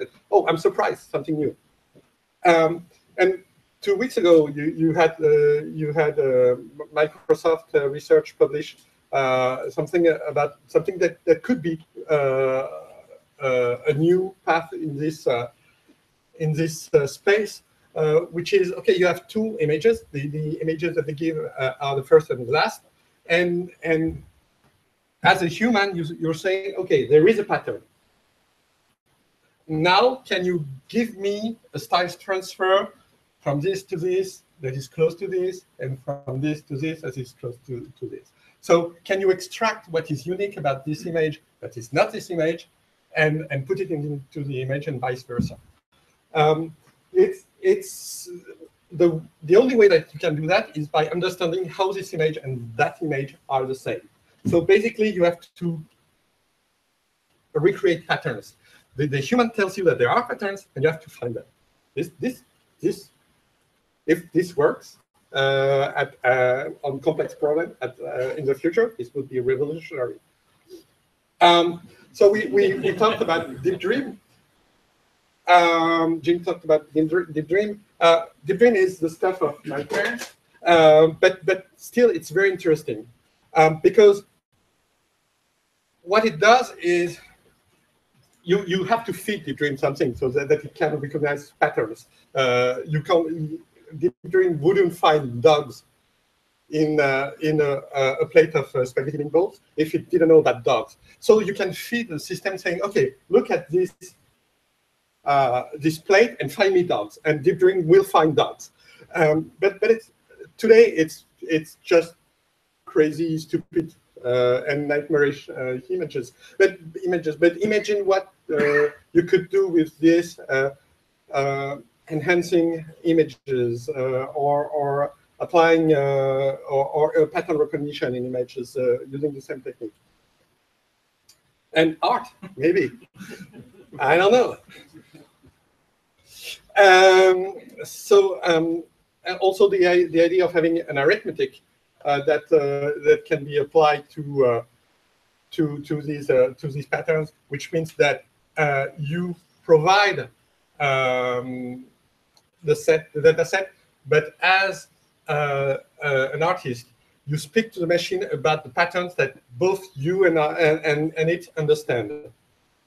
There is a shared language here, saying, I know you understand blue, and I know you understand red, so remove the blue from this car and find me cars that are red instead. So this is very new, and with deep learning, this set of vocabulary that is shared can be extracted. So this is very powerful for exploration and for creativity. And when you add the idea that you can have some kind of style transfer across categories of items, like you have a set of bags and a set of shoes, and you can take a bag and change the shoes so that they match. Suddenly, what you can do is the exploration that we talked about earlier can be done in a generated space, not just on images that you had before. So okay, we have this. We've mapped this space. Where do we go from here? Well, up, and away.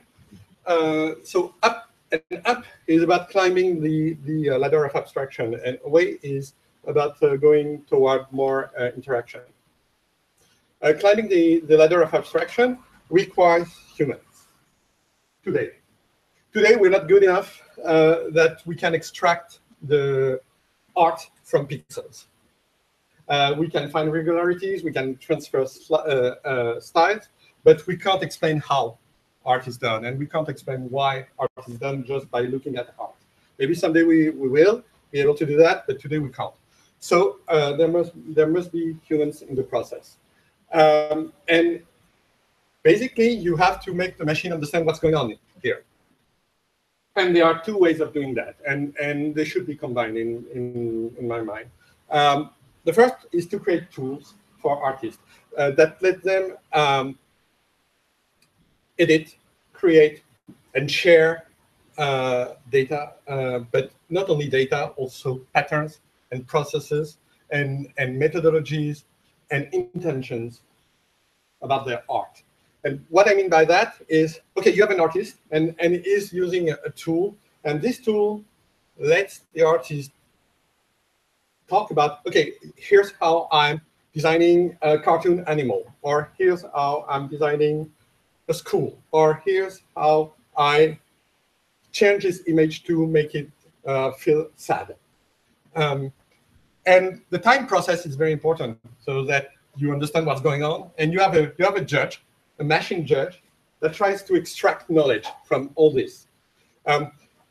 Imagine how powerful such a tool would be if you knew if you were good at drawing cartoon animals, and you could share the cartoon animal pattern and the cartoon animal process, and why cartoon animal is cute to other people. Oh, I'm dead. This would be extremely powerful.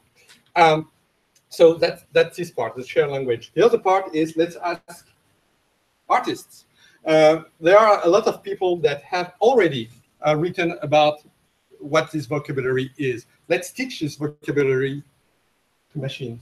And because a lot of people have talked about how you tell stories and why they're powerful, or how you draw comics, or what are the characteristics of good design interface, or architecture, or food, cooking, or data representation. So we could take these patterns and teach them to the machine so that we come at the problem from both sides, from the pixels and from what they mean and how they should work.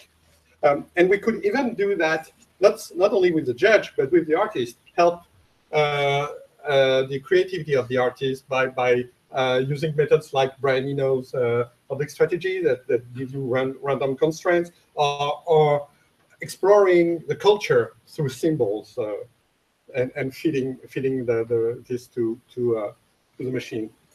And so this is up. A way is moving toward the Engelbart space. What is the Engelbart space? Engelbart is the guy who invented basically all the concepts that we use today in modern computing. But his goal was to have a tool that allowed people to collaborate, and not only collaborate, but understand how they collaborate, how they can improve their collaboration, and how this process can even be improved. What he didn't know is that AI could be part of this. From Google Image, we could have a loop of interactivity that would allow us to explore better and give feedback to the machine with the shared language that I was talking about, so that we can diverge and explore, or converge and judge when we need, and we can talk about why we're doing that and the patterns we want to apply to our work. We've seen that the beginning of the vocabulary and techniques is here. We just need more, and work is done in this. But we can go beyond the Engelbart space. The Engelbart space is a beacon, a guiding light, but we can go beyond that because he couldn't envision everything, even if he was a genius.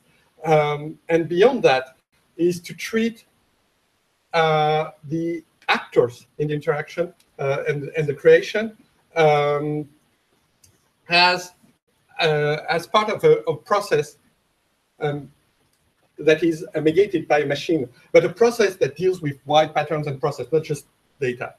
So the facilitation, mediation, and enhancement of creative collaboration across all domains, and because it's about how to improve this process. But this means that we can share these how to draw the cute animals, and it has meaning across several actors, and we can build on that. So I hope I've convinced you that this space is big. We've only scratched the surface, and we have to be very optimistic about where we can go. Thank you.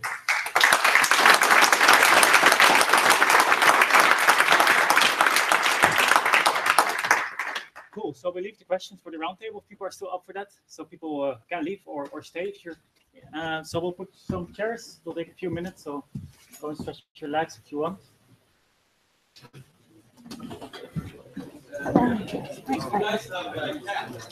What? You can. Yeah. Do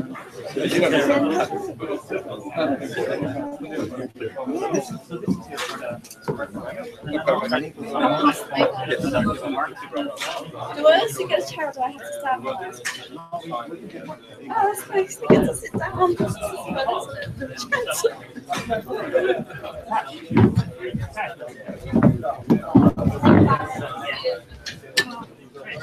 Do you need the laptop? Should we go? Very excited. I won't ask anything too hard. I think getting questions ready based on kind of speaking. Okay. Yeah, it's good. Oh, no, I'm going to ask more general questions, so maybe times that I ask more specifics. But yeah, is Jean joining us? Alex, is Jean joining as well? Oh, that's not me, I'm off. That's Roelof. It's going.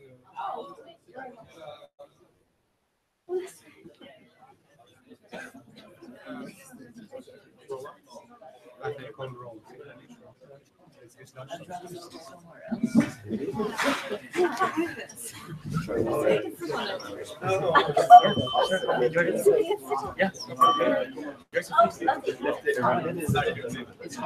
Solid wood doesn't help,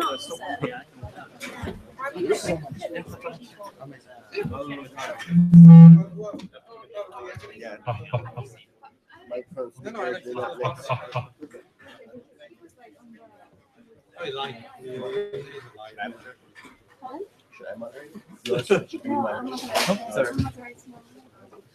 You didn't know that? It's good. Just let me know. I love that. It's only recently. I'm still recovering.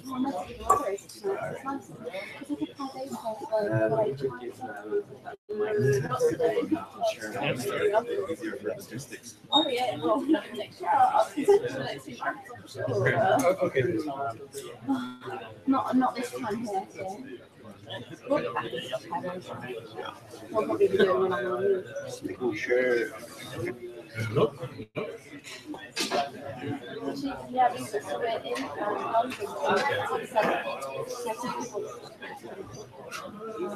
yeah. It'll be very close to the other place today, I think, as well. The other one's at the end of the month. Great, that's one of the places. Yeah, 17th July. Yes, I was actually just trying to schedule July recently. I'm happy it's recorded. But I'm with my speaker To watch Then it 0.5 I can watch it 3 times. But yeah, I'll think. Because I'm probably want one person to raise their hand. But it just looks like you don't want other people will be a good pairing.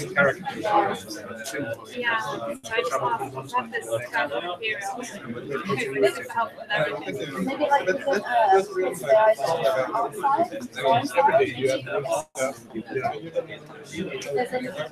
So I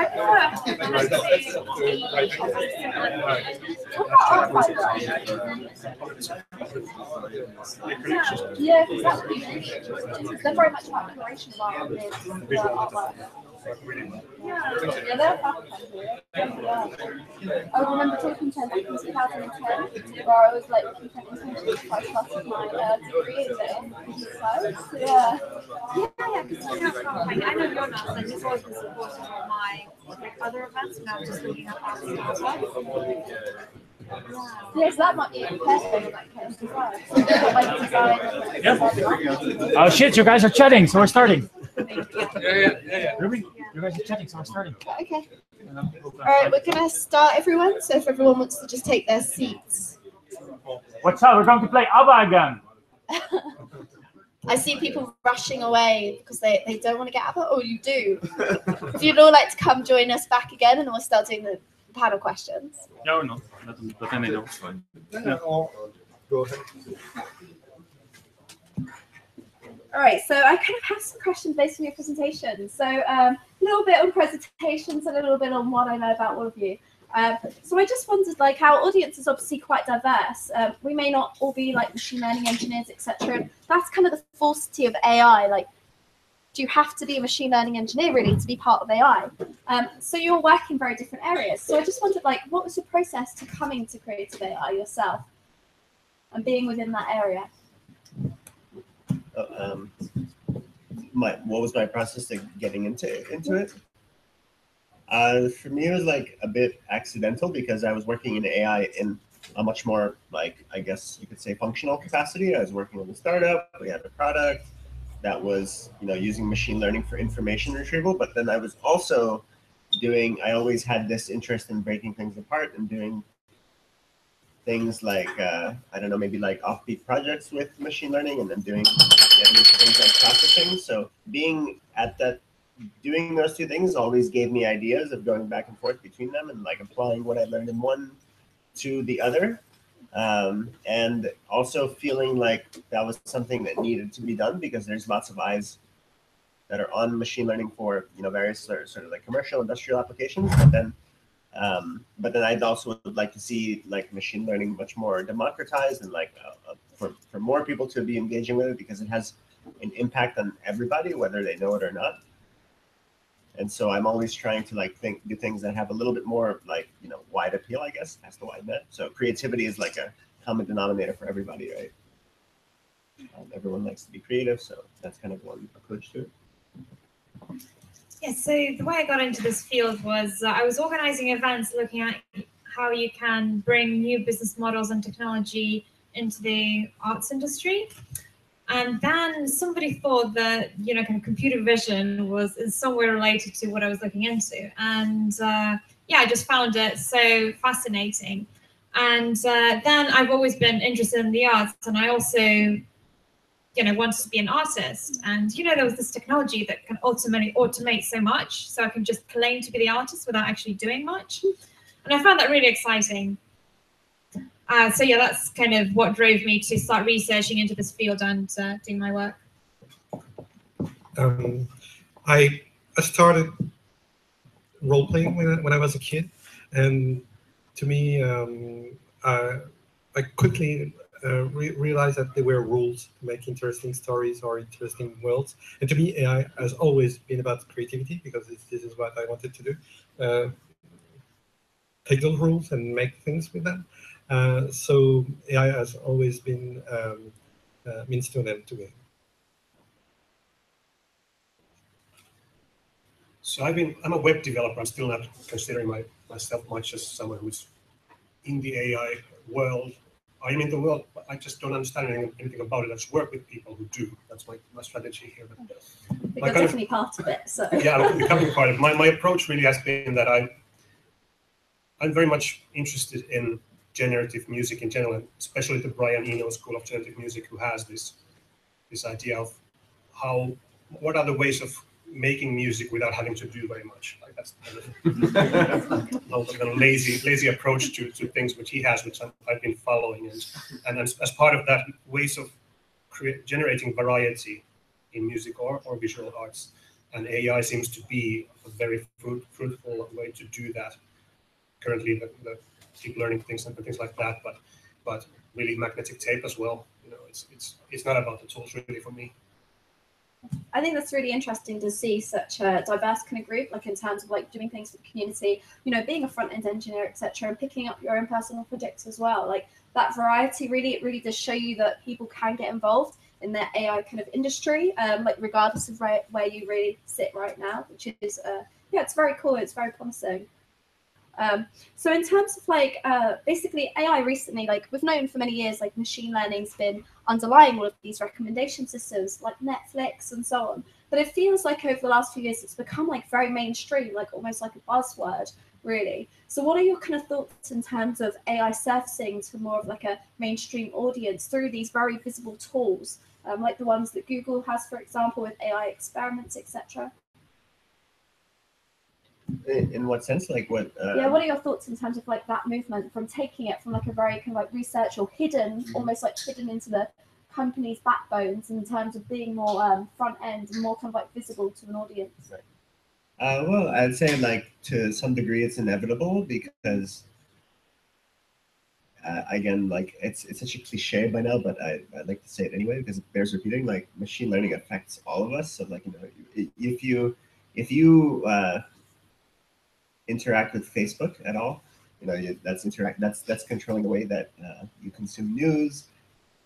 If you interact with Google, that where you get all your information in the world. If you ever go up to an ATM, you're interacting with machine learning, and so it's become of more interest to people because they realize like it has such a huge influence on many aspects of their lives. And so I think to some degree those companies, that's a response to growing demand to actually create some more transparency about how those things are. So I think it's like a good trend. I'd like to see it accelerated. Of course, like there's always going to be a tug of war between us and the companies, but I think the more people know, the more they demand, because like the more I learn, the more I realize I don't know. And like if people realize the kind of information you can infer about somebody from almost no data, social media data, if people actually knew that at a mass scale, they would ask for more of this kind of stuff, because otherwise it's kind of like a lot of people don't necessarily realize that it's not just a niche technology anymore.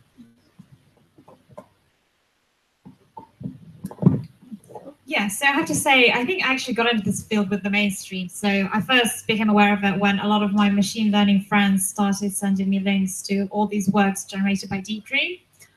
And yeah, so I think it's great that more and more people are being aware of what the tools and the techniques and the opportunities are.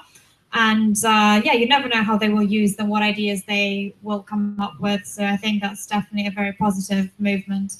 And I also think, like, even if you look at all these art and AI projects that come across, ultimately, maybe not all of us will find all of them very interesting. But the fact that there are more and more of them happening will hopefully raise the bar and increase the quality at some point as well. So that's my view. So the mainstream question is very interesting because everybody here has experiences, even if they don't know with AI, and the only time they know they're interacting with AI is when it fails. I mean, when Netflix recommends something weird, or when Siri doesn't understand the context, and what this means to me is that the public is sensing that we're in the gray box and they want to get out, and they want to talk about context. They want to be more part of the interaction with AIs. And today AIs are just about the stuff, they're just about objects, and there is this need that is starting to appear because we're gaining this understanding that we are dealing with AIs all the time. Yeah, to me it seems like the way the mainstream is approaching this is not really as thinking of it as AI at all. It's just through the apps that come about using those. For example, I have a friend who is an arts teacher, teaches children visual arts, and I tried to explain to her what I was doing, and then she saw her eyes glazing out because there's no connection there really, or at least I couldn't make it. But then we talked about neural style and things that it is able to do, and she had actually been using that with children without actually realizing that's an AI thing or machine learning thing. So it doesn't seem to be a discussion point, AI at all. It's just the things that people are able to do that interest them. That's fantastic. So obviously you're all interested in like art itself and music. So I'm just wondering, for many years, we've obviously had like AI kind of surfacing in terms of artwork. So Aaron, for example, is a painting robot that was done in the 80s, I believe, by Harold Cohen, who unfortunately sadly passed away last year. We also had the painting Fall by someone else, a researcher over in London called the painting Fall as well. Yes, Simon Colton. So those are kind of like two very kind of like known artistic robots, you could say, that really do paint, and they're very early sessions in terms of this kind of computational creativity and creative AI. And I just wondered, for so many years, we've had artists and we've had musicians known for their work and known for their skill and known for their trade, really. So what is your thoughts in terms of just AI and that kind of form of collaboration really having and maintaining the same kind of reputation that an artist would have done. Because in many ways, people love to see the fact that something's taken time, right? So Picasso would spend weeks and months on a piece of artwork, whereas in AI, you can do that in if you're lucky, a couple of minutes, or if you're training something, probably a couple of days or a couple of hours. So what are your thoughts in terms of reputation, AI artworks, music really being taken seriously? So before making a lot of visual art with AI, I was working a lot in this field, generative art, which is also, the same thing. It's generative in some sense, except it's using like procedural algorithms instead of things that you can kind of define instead of machine learning. But the response of the art world, quote unquote, to anything like this kind of digital art is usually that it doesn't really belong in the art market because it's reproducible, so easily reproducible. The art market does not like easy reproducibility, and so doing things with AI, it just takes that to more extreme level. And so consequently, people who do anything similar to what I do, even though we say I'm an artist or whatever, we're totally have zero interaction with the art market or the art world, which I'm that's a lost cause. I'm sort of agnostic, or I don't care so much a bit, because I don't really authorship is a really big deal to artists. Okay, who is the author? Where does the originality come from? And the thing is, if you look at it and you go into detail, you see that the whole notion of authorship is very complicated, and it's always been complicated. Even a paintbrush, you didn't make it, right? It came from the ground. Parts of it came from the ground, parts of it came from who knows where, right? No. There was a nice presentation someone made, I forget who the name. So no one knows how to make a pencil, something like that. And so art is always trying to cover that up. The way production works is just so much more complicated. It involves so many more people that I think it's pointless to reconstruct. And so there are questions I kind of leave aside and Yeah, so I guess in terms of the AI in the art world, I think there's very interesting crossover. So in terms of the latest, artworks and trends, kind of starting off with the Google Deep Dream and style transfer, it seems very much that, the corporate tech world or Google has been at the forefront. But now some of the art world institutions are also catching up. So the Tate did an IK Prize themed in AI last year. Then a few of the art festivals, including the New Media Festival Transmediale in Berlin, had AI as one of the themes. And of course, Ars Electronica will be themed in AI this year. So to me, it's clear that there are major institutions from the art world that are showing interest in this field, just because also contemporary art is so broad, and even as you mentioned, a lot of the, I suppose, generative art or photographic art can be quite reproducible and can consist of, let's say, many objects. On the commercial side, I know that's sometimes dealt with by selling a work in editions. And I think art created by computers has, you mentioned kind of Aaron and some others, maybe it never kind of reached the mass market enough for great financial and kind of product offerings to be developed to sell this art at auction houses or mass galleries. And I know the digital art community is still, struggling how to even sell, art that kind of moves on a screen. So to me, that's very exciting, and I'd like to see kind of how that is tackled in the future. So in my presentation, I showed a painting of Jackson Pollock, and people didn't get Jackson Pollock until they got him. And he used physics as a tool, and we can use other artists can use AI as a tool. only what's missing is the communicating the fact that the artist is making things, he's making choices, because even if Pollock through paint was still an artist, he still made choices. So if you have a piece of art that you can see is the result of the artist's choices, even if a machine has done it, it's still art. And I mean, and people like screensavers. so I'm fine with that at some point. Yeah, I'm thinking along very similar lines.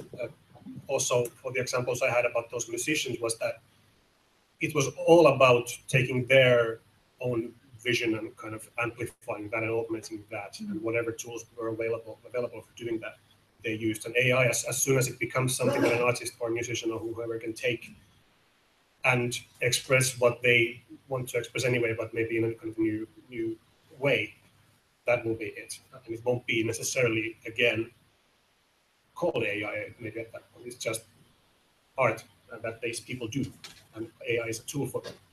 Yeah, it's very interesting that we talk about this in terms of collaboration and augmentation rather than the concept of automation, because we all know that the press has blown that up. So it's all about automating this, automating that, and reality it is a tool really, which is fantastic.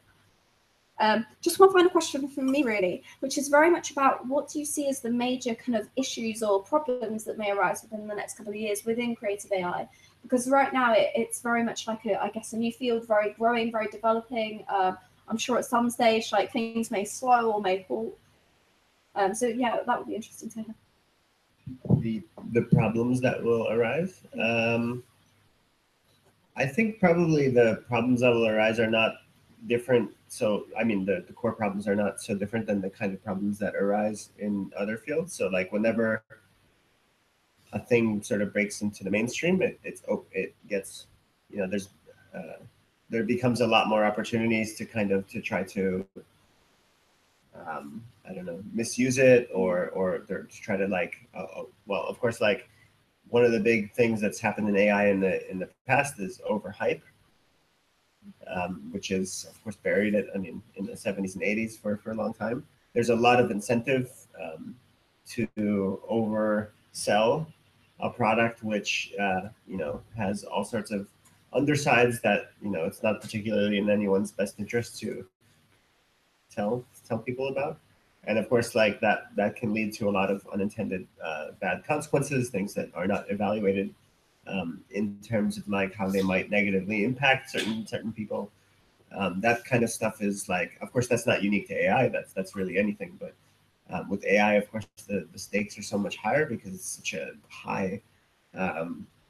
Obviously, like the amount of money that's going into AI technology is astronomical right now, and it's only growing. So the stakes are much higher.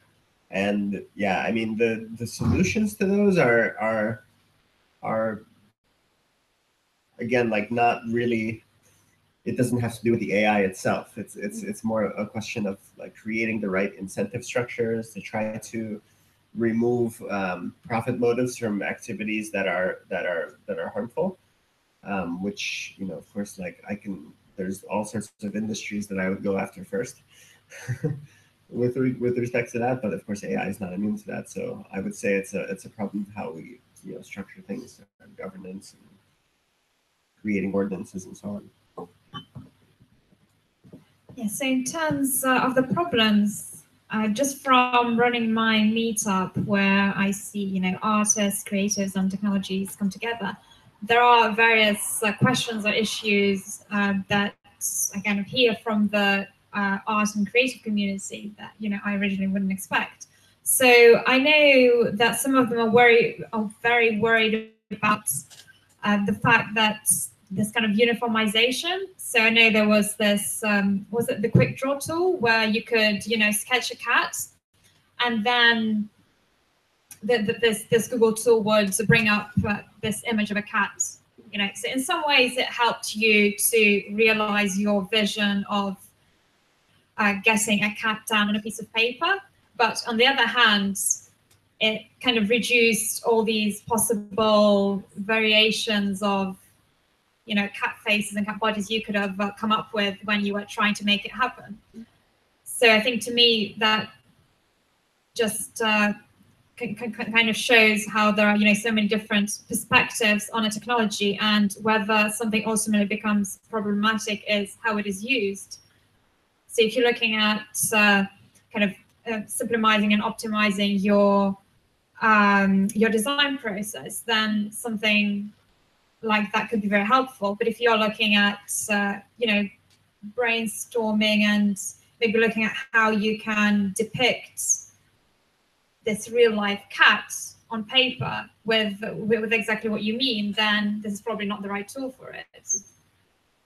And yeah, I guess it's a question of bringing in the perspectives of various strands of the community into the creation of these AI tools, which is something that I think is missing. So kind of the diversity issue, the fact that we need more kind of women, more minorities, more people perhaps with an autistic point of view when we develop these tools. So I think creative AI will climb the levels of abstraction, and so we will reach the purpose level. So we will make generative art about stuff, and some people have evil purposes. So there is a risk for manipulation and indoctrination, and to me, this doesn't mean that we shouldn't do that. It means that we should have an ethical way of doing that, and that the tools that I talked about should be freely available to anyone to increase purpose literacy in the general public. It's needed. All the stuff about fake news shows that we need it, and this is a way to achieve this. So I think the only thing I can add to that is what I see as a risk is that we are very much always approaching these things technology first. So we're thinking what is possible with style transfer and things like that. And as long as we keep doing that, we are not approaching it from the perspective of the creative people who are already working in the industries, like designers, artists, and musicians. And I think we need to flip that around a little bit and approach it from their angle and see where we could meet somewhere in the middle. Because as long as we do tech first, I think there's a risk of this remaining a kind of niche thing. Yeah, great answers. So I want to open up the floor for questions. So does anyone in the audience have anything that they'd like to ask any of our panel? Whether or not that be all of them, or specifically anyone, maybe a question from their presentation at all? Can be about anything. Okay, go on, Alex. So it's an opt-in question. You don't have to answer it. What is the most embarrassing or horrible or surprising thing you've seen one of your AI or machine learning creations do? Any embarrassing or funny stories? For me, it's just most of it is shit. What my creations do. It's about finding the 1% that's decent.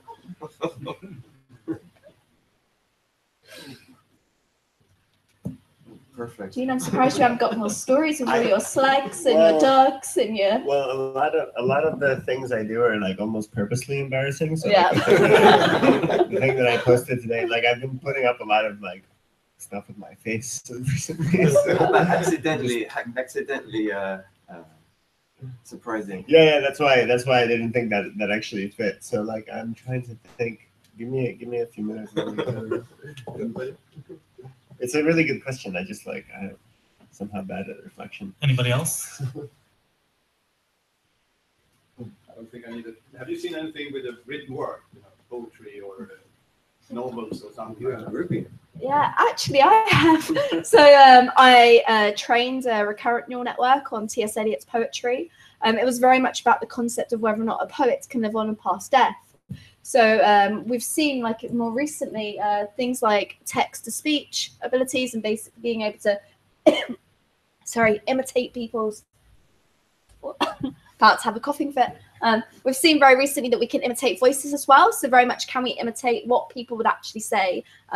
Things like the So T.S. Eliot, for those of you who don't know, he uses a lot of like metaphors and very, very strong in imagery, and refers to tales in Egypt across the whole world. And we actually, you know, we can create it so that it's actually quite high level in terms of people misread it as being T.S. Eliot from my studies and the work I put out, really. And then I believe Jean's actually done a current neural network as well as part of your ML for Artists as well, where I took some inspiration. So that was very good and very handy. Okay, so do we have any more questions from the audience? Okay, I think in that case, we will start wrapping up. So thank you very much for the organisers who have been absolutely fantastic. Oh, thank you, Roelof. He knows that he's got the cue. Yeah, thank you very much for the organisers for really sourcing this event. And thank you really for all of our speakers that have flown into this event and for work purposes as well. It's been a really fantastic evening. Hopefully you've all enjoyed a lot of it and obviously learned a lot and hopefully met some of the people in the room. So feel free to hang around for the next 5-10 minutes just to get some contacts, you know, have some chats and so on. And yeah, we'll wish you good night. Thank you.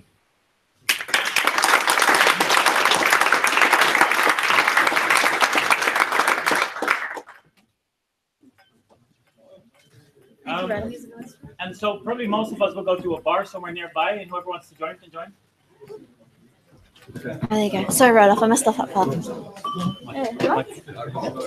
You must have tons of stories about systems that have gone wrong. I can see Surely. When it's, I have to you're trying to maintain your brand. No, but it's contract work, so I see. Okay.